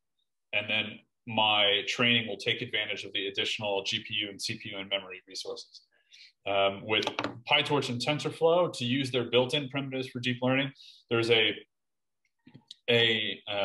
typically a step change when you try to go from 1 to 2 GPUs or 1 to as many GPUs as available on a node. That usually is a little, just a little change. But then if you want to go from 1 node to multiple nodes, that usually requires a substantial additional amount of work and understanding to use the built-in primitives for that, based on my own experience. So what I wanted to show you, then of course, the other 3 that I maintain is one for NVIDIA Rapids, one for scikit-learn. So scikit-learn is is probably the most widely used machine learning package generally. It's a CPU-based library for doing machine learning. It's a great place to start. We focused a lot on deep learning. The majority of data science problems are actually not solved by deep learning, but are more solved by we'll call classical approaches to machine learning. You run into loads and loads and loads of these in industry applications, and then Rapids AI, NVIDIA Rapids, is basically accelerating the kinds of algorithms that you want to encounter in scikit-learn, but to take advantage of GPUs. So I'm going to pick Horovod because, as I said, it's kind of my preferred method for deep learning, and this is a deep learning focused training. So if you take a look at the Horovod project template, what you can do is, if you want to use this template yourself, you could just click use this template, and then you can select your own GitHub account, and then give it a repository name and a description, and then hit create repository from template. And what that would do is that it would basically create a copy of all of the, it would take a snapshot of the current state of this template and then create a copy of all these files under your own GitHub account. From there, you could then clone that repo down onto Ibex or onto your own workstation, do whatever kind of development that you wanted, and then use that as your kind of place to get started. And the reason that this is helpful is that I've included a lot of things like an environment file for Conda that encodes all of the key dependencies that you need to use to get Horovod up and running, with support for, by default, it supports PyTorch, TensorFlow, MXNet, and kind of all of the bells and whistles that you might want with Horovod. But if you're just using PyTorch or you're just using TensorFlow, then you could kind of drop out all these extra dependencies that you don't need. It also contains a bin directory, which has a lot of example scripts. In particular, it has scripts for creating a Conda environment that you can just run, and some instructions about how to do that are in the README. And then it also has some training job scripts that encode a lot of the practices that we've been discussing. In particular, I'll take a look at the single node job script. So if you look in the headers here, so this is using, would be using 8 GPUs on a single node with 6 CPUs per GPU, which is the recommended number for V100s as discussed in the training. And then we set this mem equal to 0, which is basically a shortcut that just says use all of the available memory on the node, which is appropriate and fair because we're asking for all the GPUs on the node anyway, as well as all of the CPUs. So we're basically asking for our own private node to run our job. And then a lot of this script is basically kind of setting up the persistent logging directories, which are going to live in persistent storage on Scratch, and then local logging directories, which are going to live in the /temp directory on the node. Setting up the software stack. And remember, as discussed in the training, so here I'm using the conda activate command in the job script. And at the top of the job script, I need to run the job script in a bash login environment in order to make that conda activate command work as expected. And then there's a few extra things, and the one I want to talk about now. So here, I'm starting up a dashboard, a GUI dashboard that I'm going to demo in just a second that does real-time monitoring of GPU, CPU, memory, network bandwidth utilization for your job. It also has an example of how to get TensorBoard up and running, which is a common common thing that users want to do. And these are all of these are running on the compute node, so they're not running on a login node where they might be causing congestion and for other users. They're all running on the compute node, using resources that you have requested. And then we start our training job. And then here towards the end, we have the actual logic that Glendon mentioned about copying the checkpoint files that are being written to the fast temporary storage on the node and syncing them over to the persistent storage. So you can see that's being done here with these rsync commands. So, and then finally, once all of the training would be done, then we kind of kill off running processes just to be neat and tidy, and then we do one last kind of copy of the checkpoint directories just to make sure that we get everything and we don't miss any checkpoint data. Now, what's nice about this is that using a lot of environment variables, this script could be reused without modification, and you can just pass in your own training script as a path to a training script as an environment variable, a path to where you want to log the checkpoints to, a path to where you want to write the checkpoints to locally, where you want to log TensorBoard to, and then whatever other parameters that you would need to pass, and you could use this with very little or no modification. But this JupyterLab Envy dashboard server is what I want to show you next, because it's really cool. So you can start this server up running on your compute node, and then once it's running in the background, you can, from your local laptop or workstation, you can point it at a particular URL to where that dashboard is running, and you can get you'll get a landing page that looks like this, and it has a number of different kind of dashboards that you can look at. The first one that I like to look at is the GPU resource utilization. And so what we see here, and so this is for a, whoops, that's not relevant. What you can see here is I have a 2 GPU job that's running on a single node. These are using P100 GPUs, so not our V100s. And you can see that pretty consistently, I'm getting very close to 100% GPU utilization on both nodes. And you can just kind of sit here and you can watch this for a while and kind of get familiar with the utilization rates and patterns for your job. Now, the overhead for this dashboard is very low. I noticed that when I run these jobs with the dashboarding completely turned off versus the dashboarding turned on, and there really isn't any substantial increase in GPU utilization when the dashboard shut down. So it really is quite a lightweight dashboard that's going on. It's doing a lot of like really small polling of the GPU to find out what's going on the GPU, and then all the other resources are basically using CPU resources on the node to run this job. The other thing that you can see is memory.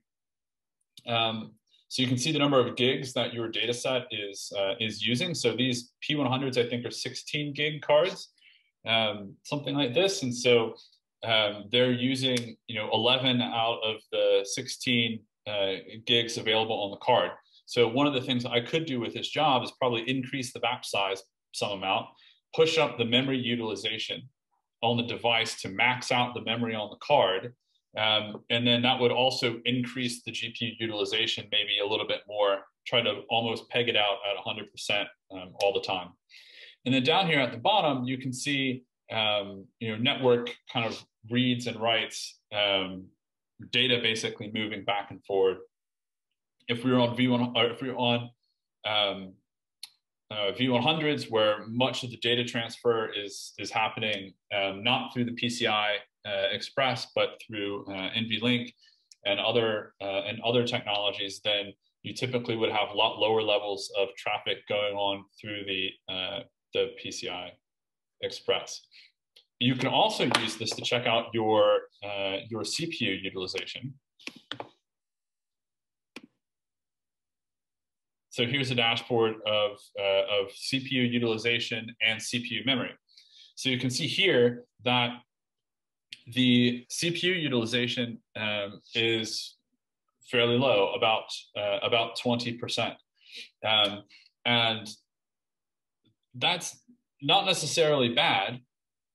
You have to compare like what's going on with the CPU with what's going on with the GPU. So the most important thing is that your GPU utilization rates are high. And since I went there first, I know that my GPU utilization rates are high, then it might just be that I don't have a lot of extra work for the CPUs to do. Like 20% of the the 6 CPUs that I have available is enough to keep these GPUs fed and working at almost full capacity. And also you can see that there's not really much going on with CPU memory, in part because I'm pulling batches of data, which are not, each batch of data has to come through the CPU memory and then goes into the GPU memory.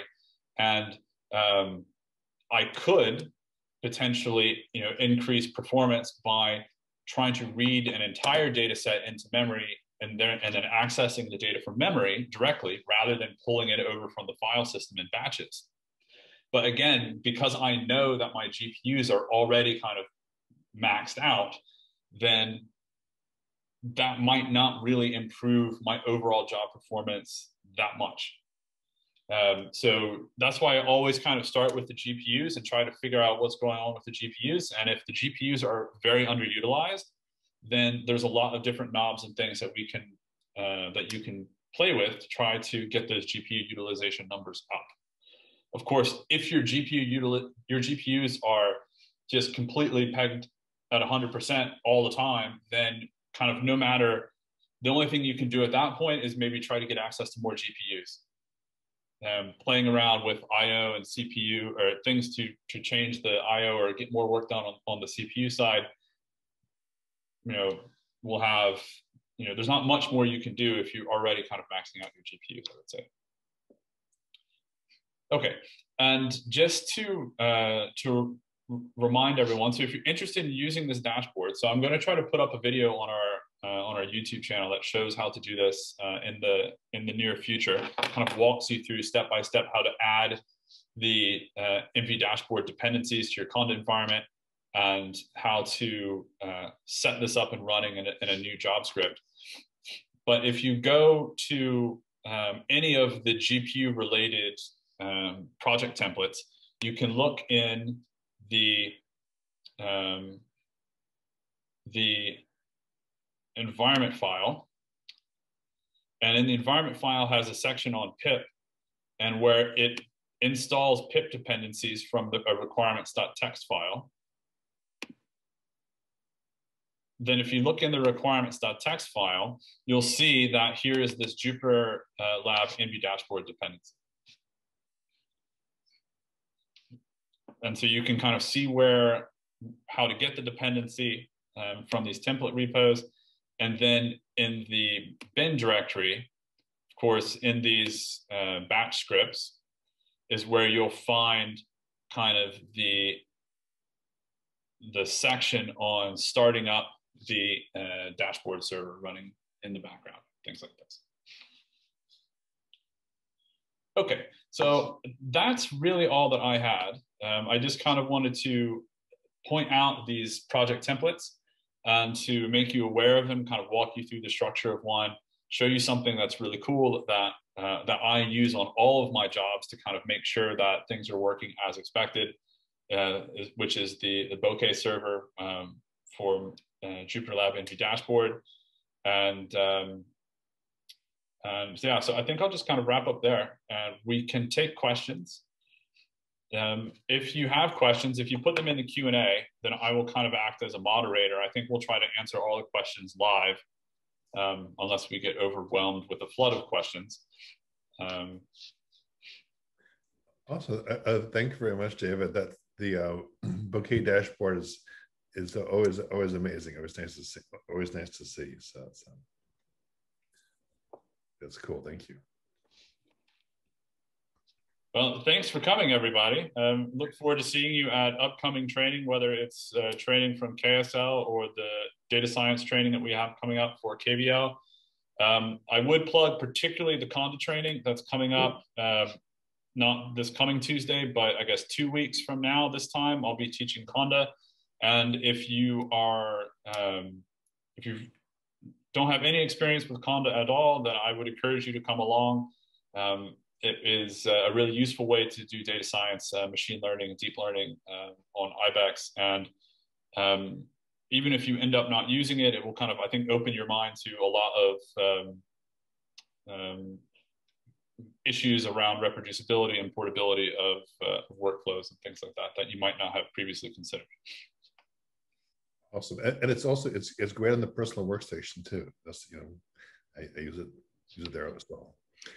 Thank you, everyone. I wish you all the best. Good luck with your trainings, and take care. See you. Bye.